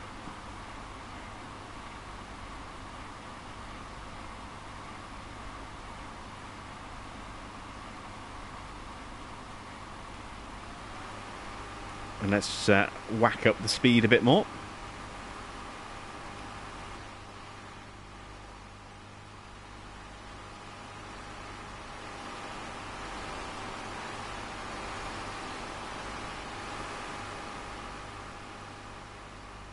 I do like how much control you get with the cameras. You really can move them around and get some really great views, some really good angles.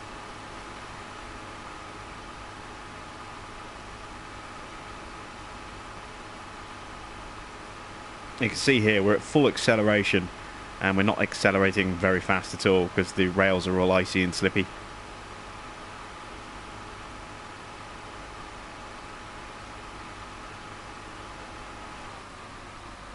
Is there any way of preventing motion sickness when playing this? Yeah, don't rock yourself from side to side and you should be okay.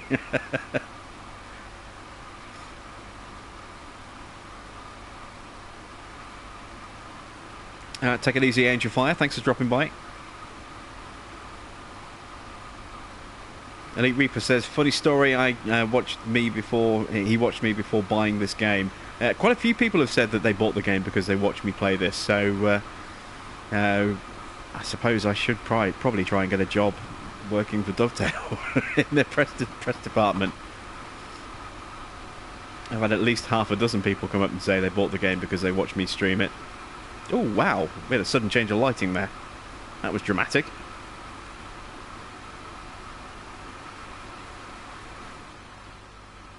Very dramatic.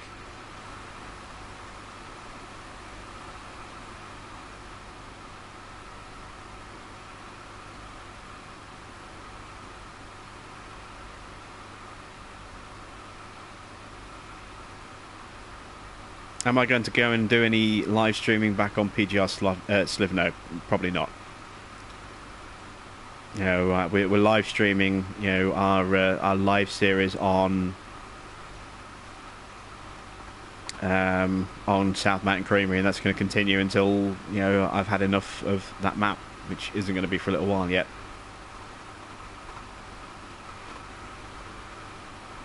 Do you have a button to release sand on the tracks like real trains? Yes, you do. On some trains. I don't know if it's on every single one, but I think it is. Let's have a look in cab. There is something in the cab about a sander. Brake sanding. But I don't know if there's anything about wheel sanding. You know, so you can help improve your traction for braking. But I don't know about, you know, just for general acceleration. Oh, there we go. Sanding and traction. You've got normal and isolated, but I don't really understand these functions, so I don't tend to play around with them. Yeah, I've got a fire alarm you can set off as well, although I'm not going to do that while we're on the middle of a run. One of these days I'm just going to sit in an empty train and just play about with the buttons and see what happens.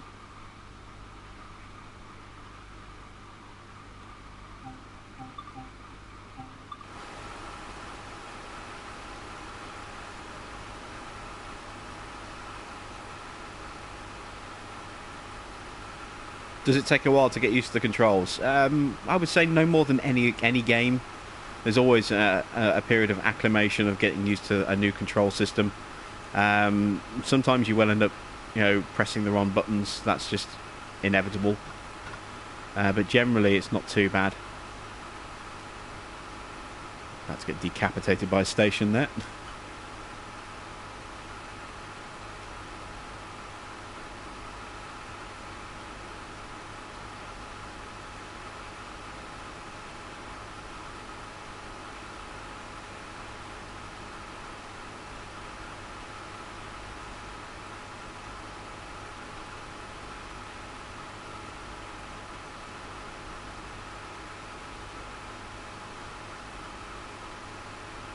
Let's see how we're doing time-wise. Oh, we've got a red light coming up.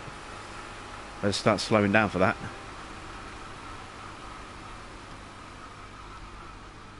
Let's see if we can request a pass as well. We need the emergency brake. We're not going to stop in time.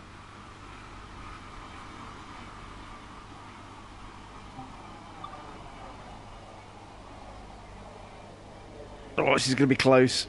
Oh, they've let us through. They've let us through. Oh, look how close we were to that signal. We'd stopped in time, but only just. That was, yeah, that came out of nowhere, really. I wasn't really paying attention. We've got another one coming up ahead as well. So we've obviously caught up to another train further up the line. Let's see if we can see where that is. We're going this way.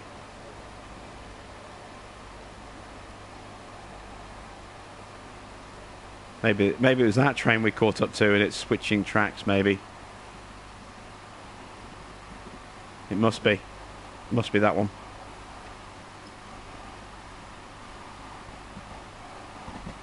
Alright, let's start opening up the throttle again.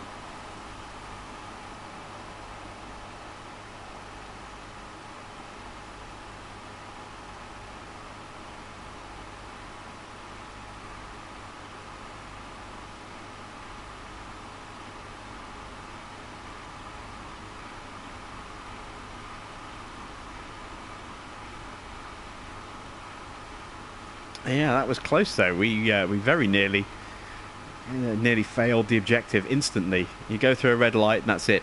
End of scenario. End of service. You fail. So yeah, you have to be really careful not to do that. You can sometimes. Oh, my stomach's growling a bit.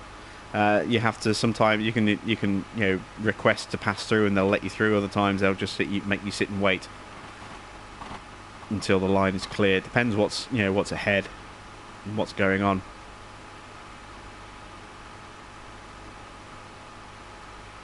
Does it have windscreen wipers? Yes, it does.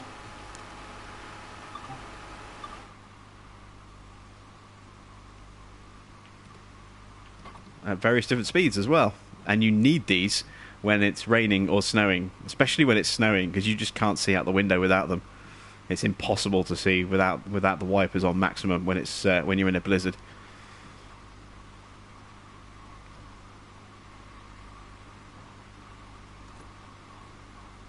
Oh, I just stood up.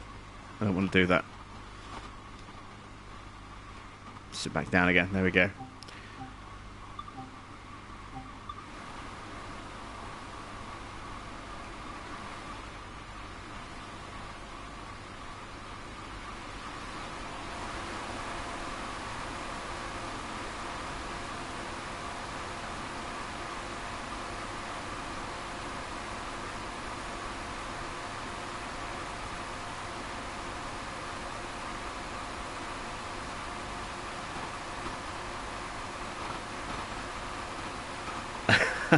I read the first line of your comment there, Martin. It says, "I just ordered pizza. Wanna slice you?" And I'm like, "What the hell?" And then I saw the way it carried on, and I'm like, "That makes a bit more sense." You know, remember, commas are your friends. Punctuation and capitalization are your friends. It's the difference between helping your Uncle Jack off a horse and helping your Uncle Jack off a horse.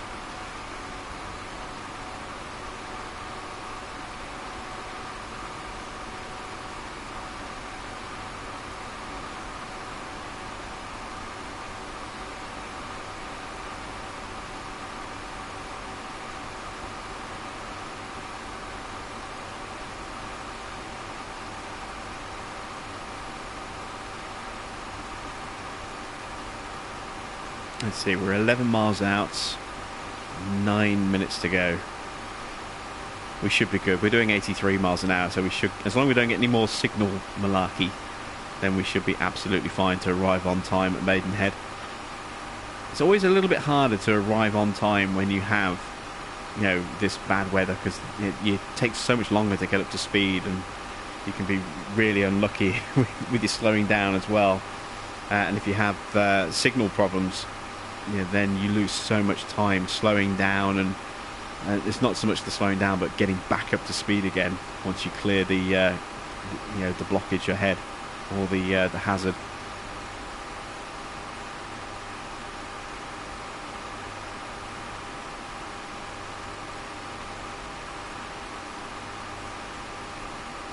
Mark wants to know, can you go to UK stations? Well, we are going to UK stations at the moment, but you have a very limited, run. You can go from Paddington about 30 miles down the Great Western, or up the Great Western Railway route to Reading, and that's about as far as you can go. So you get about 30 odd miles, just over 30 miles of track that you can run on the UK bit.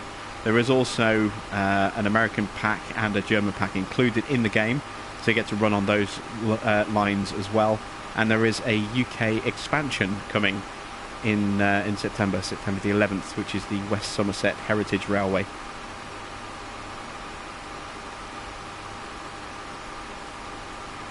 The camera view is whatever I want it to be. It's offset at the moment, but I could set the camera here if I wanted to. It's entirely up to me how I run it. You really do, when you're running on the Class 43, get a massive sense of speed when you've got the nose down here at 125 miles an hour. Things really whiz past pretty quickly. But I can set the camera wherever I wanted. I can set it directly above. I can scroll to the back of the train.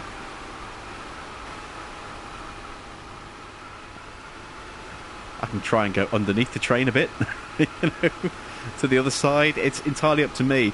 And there is a free cam as well. So these are your external cameras. You have a boom camera, so that kind of just sits there, and you can just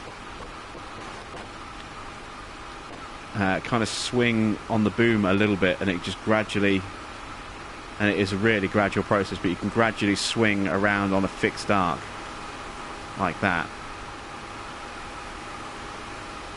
from one side to the other. And you've got the same for the rear as well. And then you've got free camera, which literally is just that. It's just the camera is, you can go wherever you want, and you're not tethered to the train, so you can try and keep up with the train if you want to. Depending on how fast the train's going, you can overtake it, or sometimes you can't. But you just choose where you want the camera to be.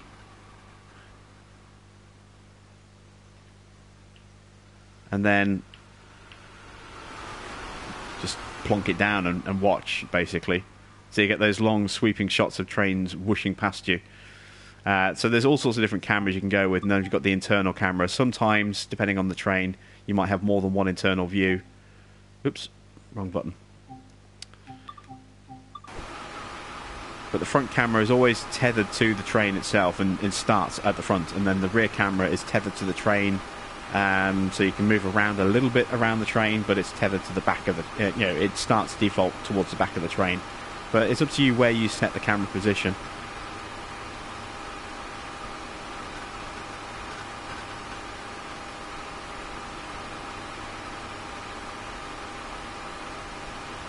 What pizza do I like? I'm a meat eater, so I like the meat feast pizzas with the chicken and the pepperoni and the sausage and the ham.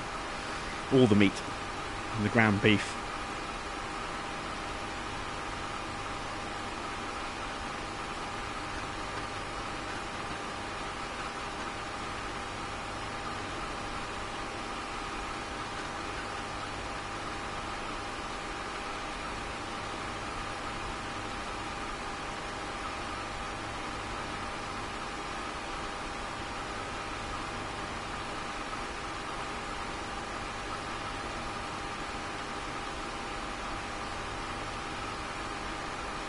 It's amazing if you get if you use a service on a regular basis, like a takeaway service, then they start to know you and they start to recognise your order. Excuse me. And sometimes they'll give it if you give it a funny name, they'll stick with it. I used to have way back when I used to live in Rugby many years ago. I had a takeaway I used to go to that was a burger was a quarter pounder burger with bacon and then cheese, and then another quarter pounder burger on top of that with more bacon and more cheese, and then chicken kebab meat, and then the top bun. It was a huge great big thing. It was like £4, £5 I think it was. It was incredible, greasy as hell. I called it a heart attack in a bun. It was cholesterol heaven, but it was like a heart attack in a bun. There's so much grease and cholesterol, but it was so tasty.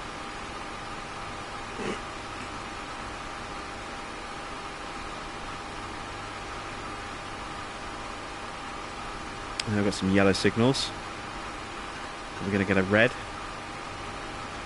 We are closing in on Maidenhead. We are 2 miles out, going at 90 miles an hour, so we better throttle back a little bit.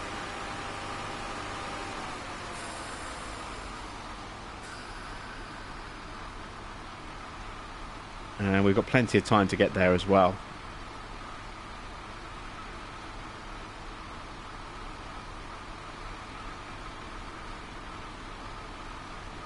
Did I have that after a night in the town? No.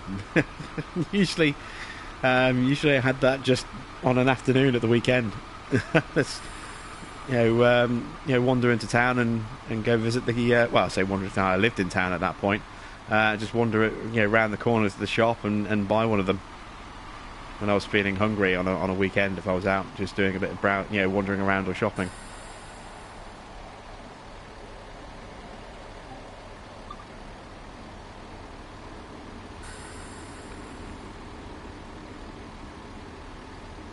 Come on, let us through. We're only a mile away. It's going to eat away all that extra little bit of time we had. No route available. Come on. No route available.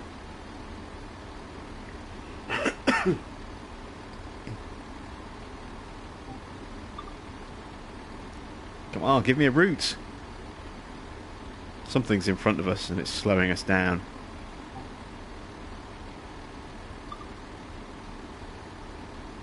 Oh, they haven't denied me. Oh, we're getting close to this this red light. We can't go through it. There goes another 166 there.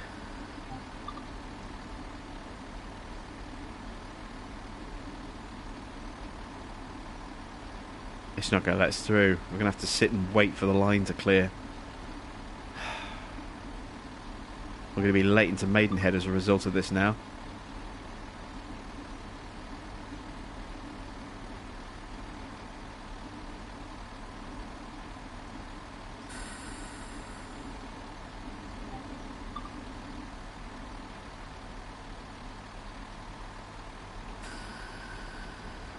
Come on, let me through.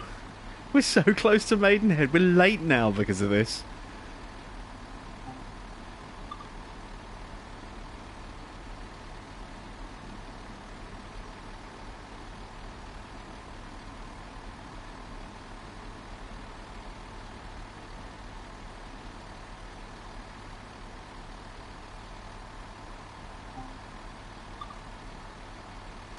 There's a Class 43 heading towards us, I think.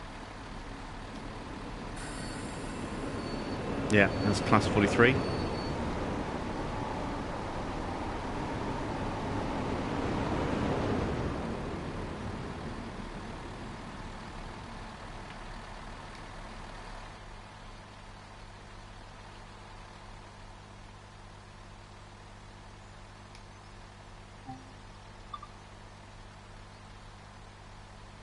Oh, how long have we sat here at this signal? This is ridiculous.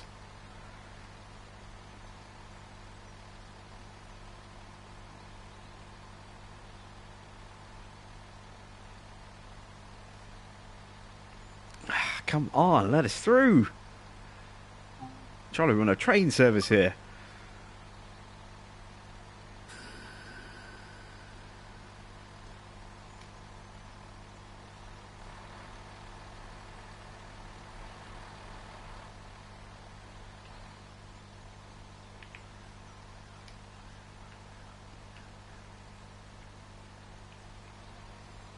We're rolling back. We're on a slight gradient. We're rolling down the hill. Let's just pull forward a little bit more. Still not going to let me through.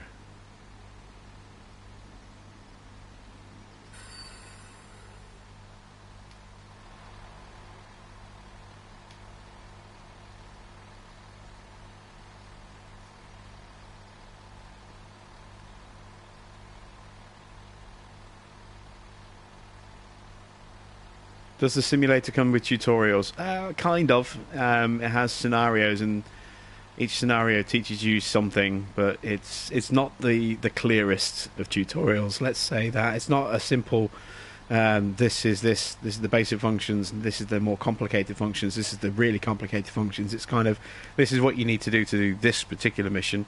This is what you need to do that mission. Now you've got to try and remember everything, and do it when you need to on free play. So it's you've kind of got tutorials, but they're not, they're not typically very clear. It's not like a standard tutorial that teaches you everything you need to know in a nice steady progression. They teach you what you need to know for that particular scenario, and that's pretty much it.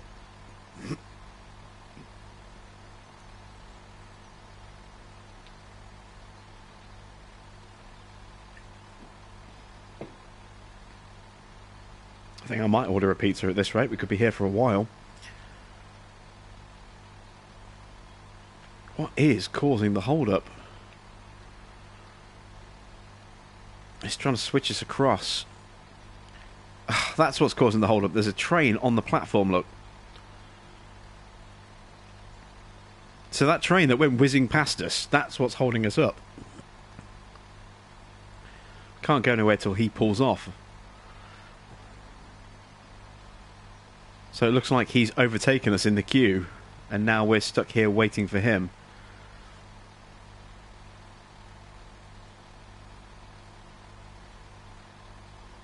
I'm guessing there's no platform on this line, which is why we can't move on to this one.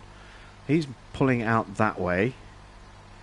We need to be on this line, and this guy's not moving at all. He's got a green light. Hurry up and go!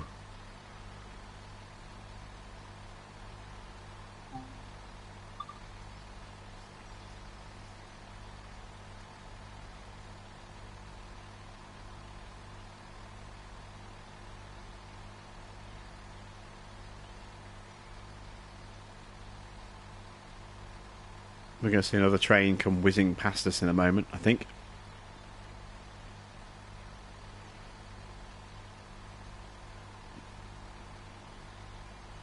Now he's stopped at a signal.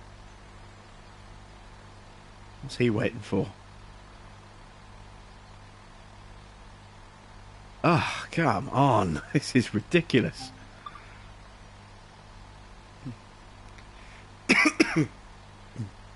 completely at the mercy of the signalling gods here. We're now 5 minutes late, over 5 minutes late for Maidenhead.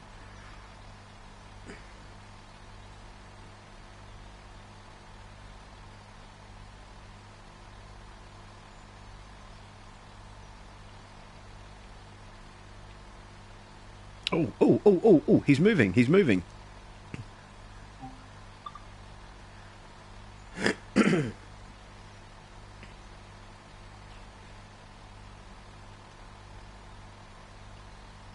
Come on, we should get the all clear in a moment. No route available. You know we want to stop at the station. The station platform's clear unless the other guy's pulling in there now. He's not moving either. Come on, let us through. Let's pull into the station.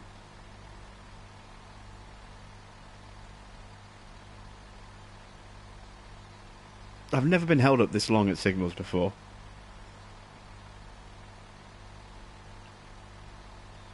Still, this is where the simulation gets ultra realistic. This is this is British Railways, or what used to be British Railways, what's now privatised British Railways, at its core, really.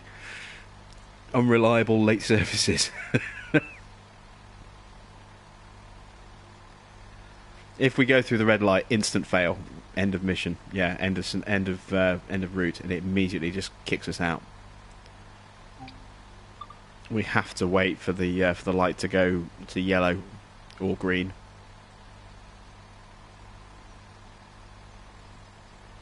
A yellow is basically, you can move, but be warned that, be prepared to slow down or stop because there may be a red up ahead. Green is just plough through at full speed, or whatever the speed is permitted for this area, which at the moment for us is 125 miles an hour on this stretch of track, and we're doing 0.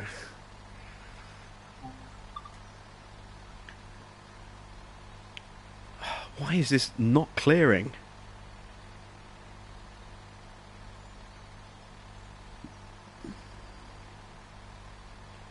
What could possibly be coming in here in front of us?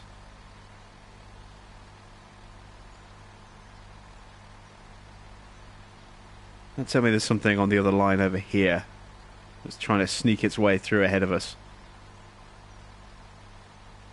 If he gets in there ahead of us, I'm going to be so mad.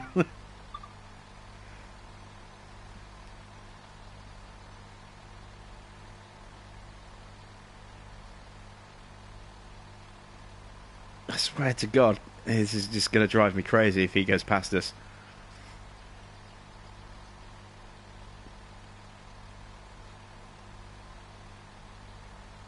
He's getting yellow lights, but he's getting the go-ahead. He's got green there, green there. Where is he? There he is.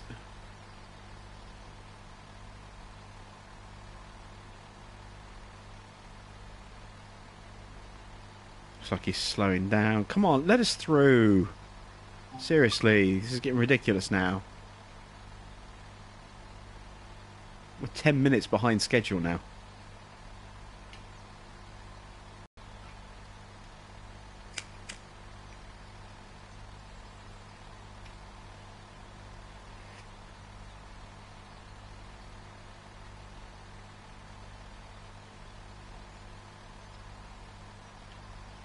I have never ever experienced this before like this. This is just ridiculous.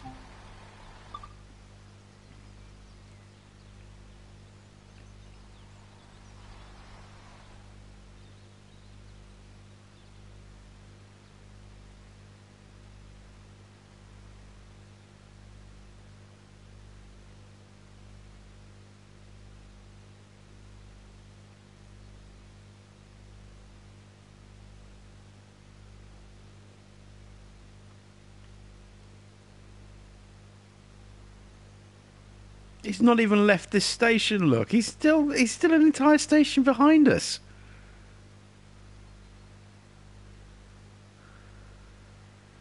He's not even reached that station yet.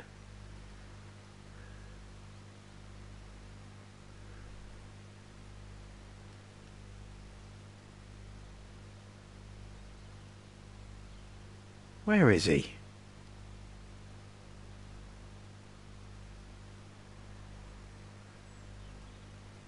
He's not even showing up now. What is going on?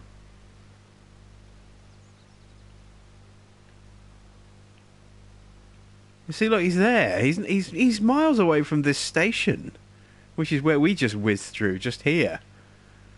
Going looking for him. There's nothing on the line. Let us through.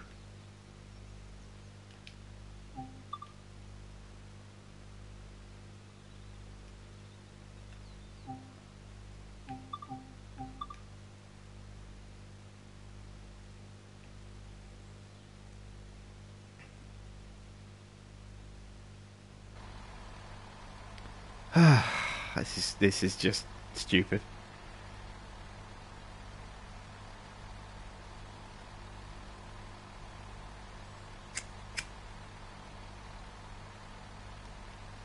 I'm sitting there having a cigarette and sulking now because I can't drive my train. It's so stupid. All I want to do is just pull forward that just over half a mile to get to Maidenhead Station, so I can, you know, unload the train and carry on with the rest of the route. And it will not let me through, and I do not know why.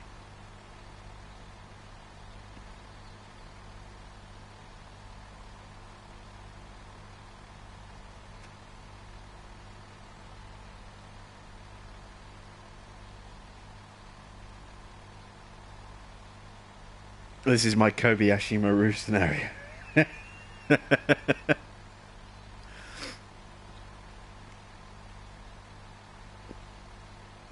Not quite. It's not an unwinnable situation. I could just sit here and wait and wait and wait, but there comes a point where it's going to be over the top boring for you guys. Look how fast this guy's going. He's going to come whizzing past us, isn't he?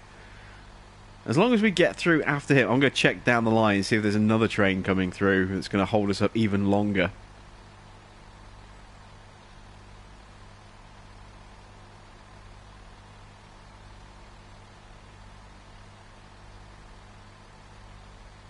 There's nothing. Oh, there's something there. If that gets through ahead of us, then I will end the stream before I smash my controller or my TV or both.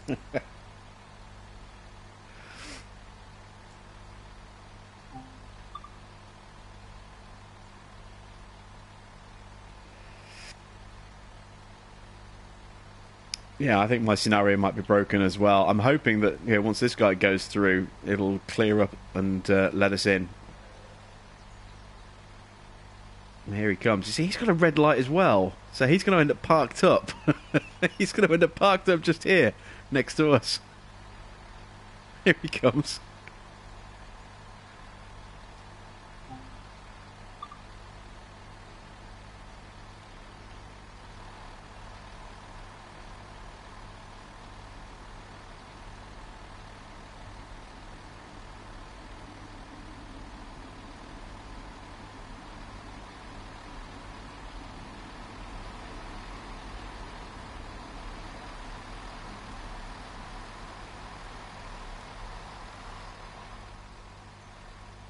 Oh, look at Mr. Perfect having to stop right next to the light. We can do that. We can edge ourselves a little bit closer for a little bit closer.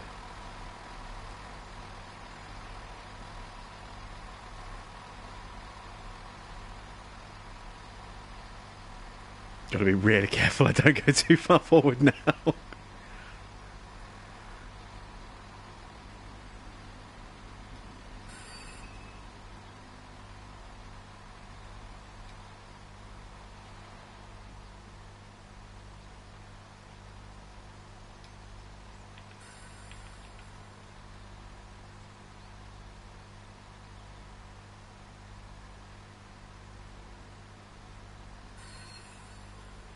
Nah, we're ahead. We're going through first. Oh, this is crazy. This is absolutely crazy.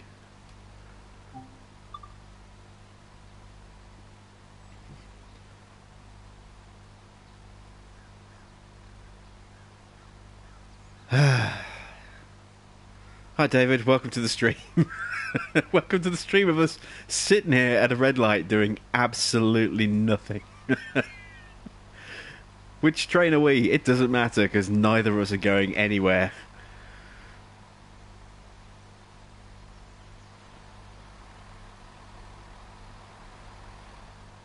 We're not even in this one anymore, look.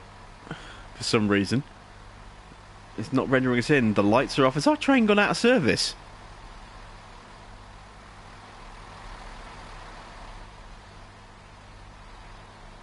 I think our train might have gone out of service.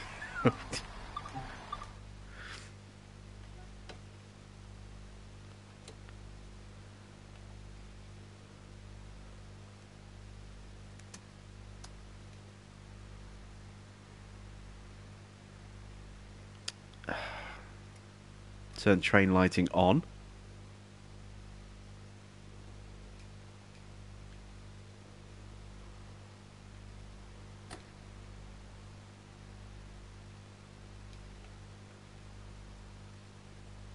I think our train is broken. I think it's taken us out of the schedule.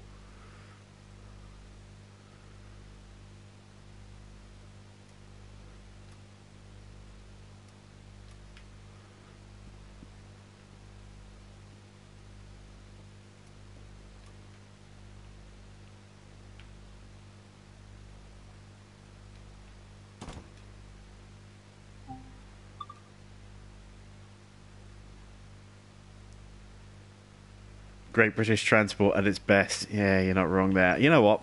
I think we're broken. We're not moving. We should be moving. There we go. Signal passed at danger. Whoops. It took us out of service. So I don't know what happened there. Maybe we were just too slow getting there, and it kind of broke the route a little bit. So we might have found a bug. I'll probably have to get Dovetail to take a look at that and see if they can tell me what happened. But that was not a great way to end the stream. But end it we must.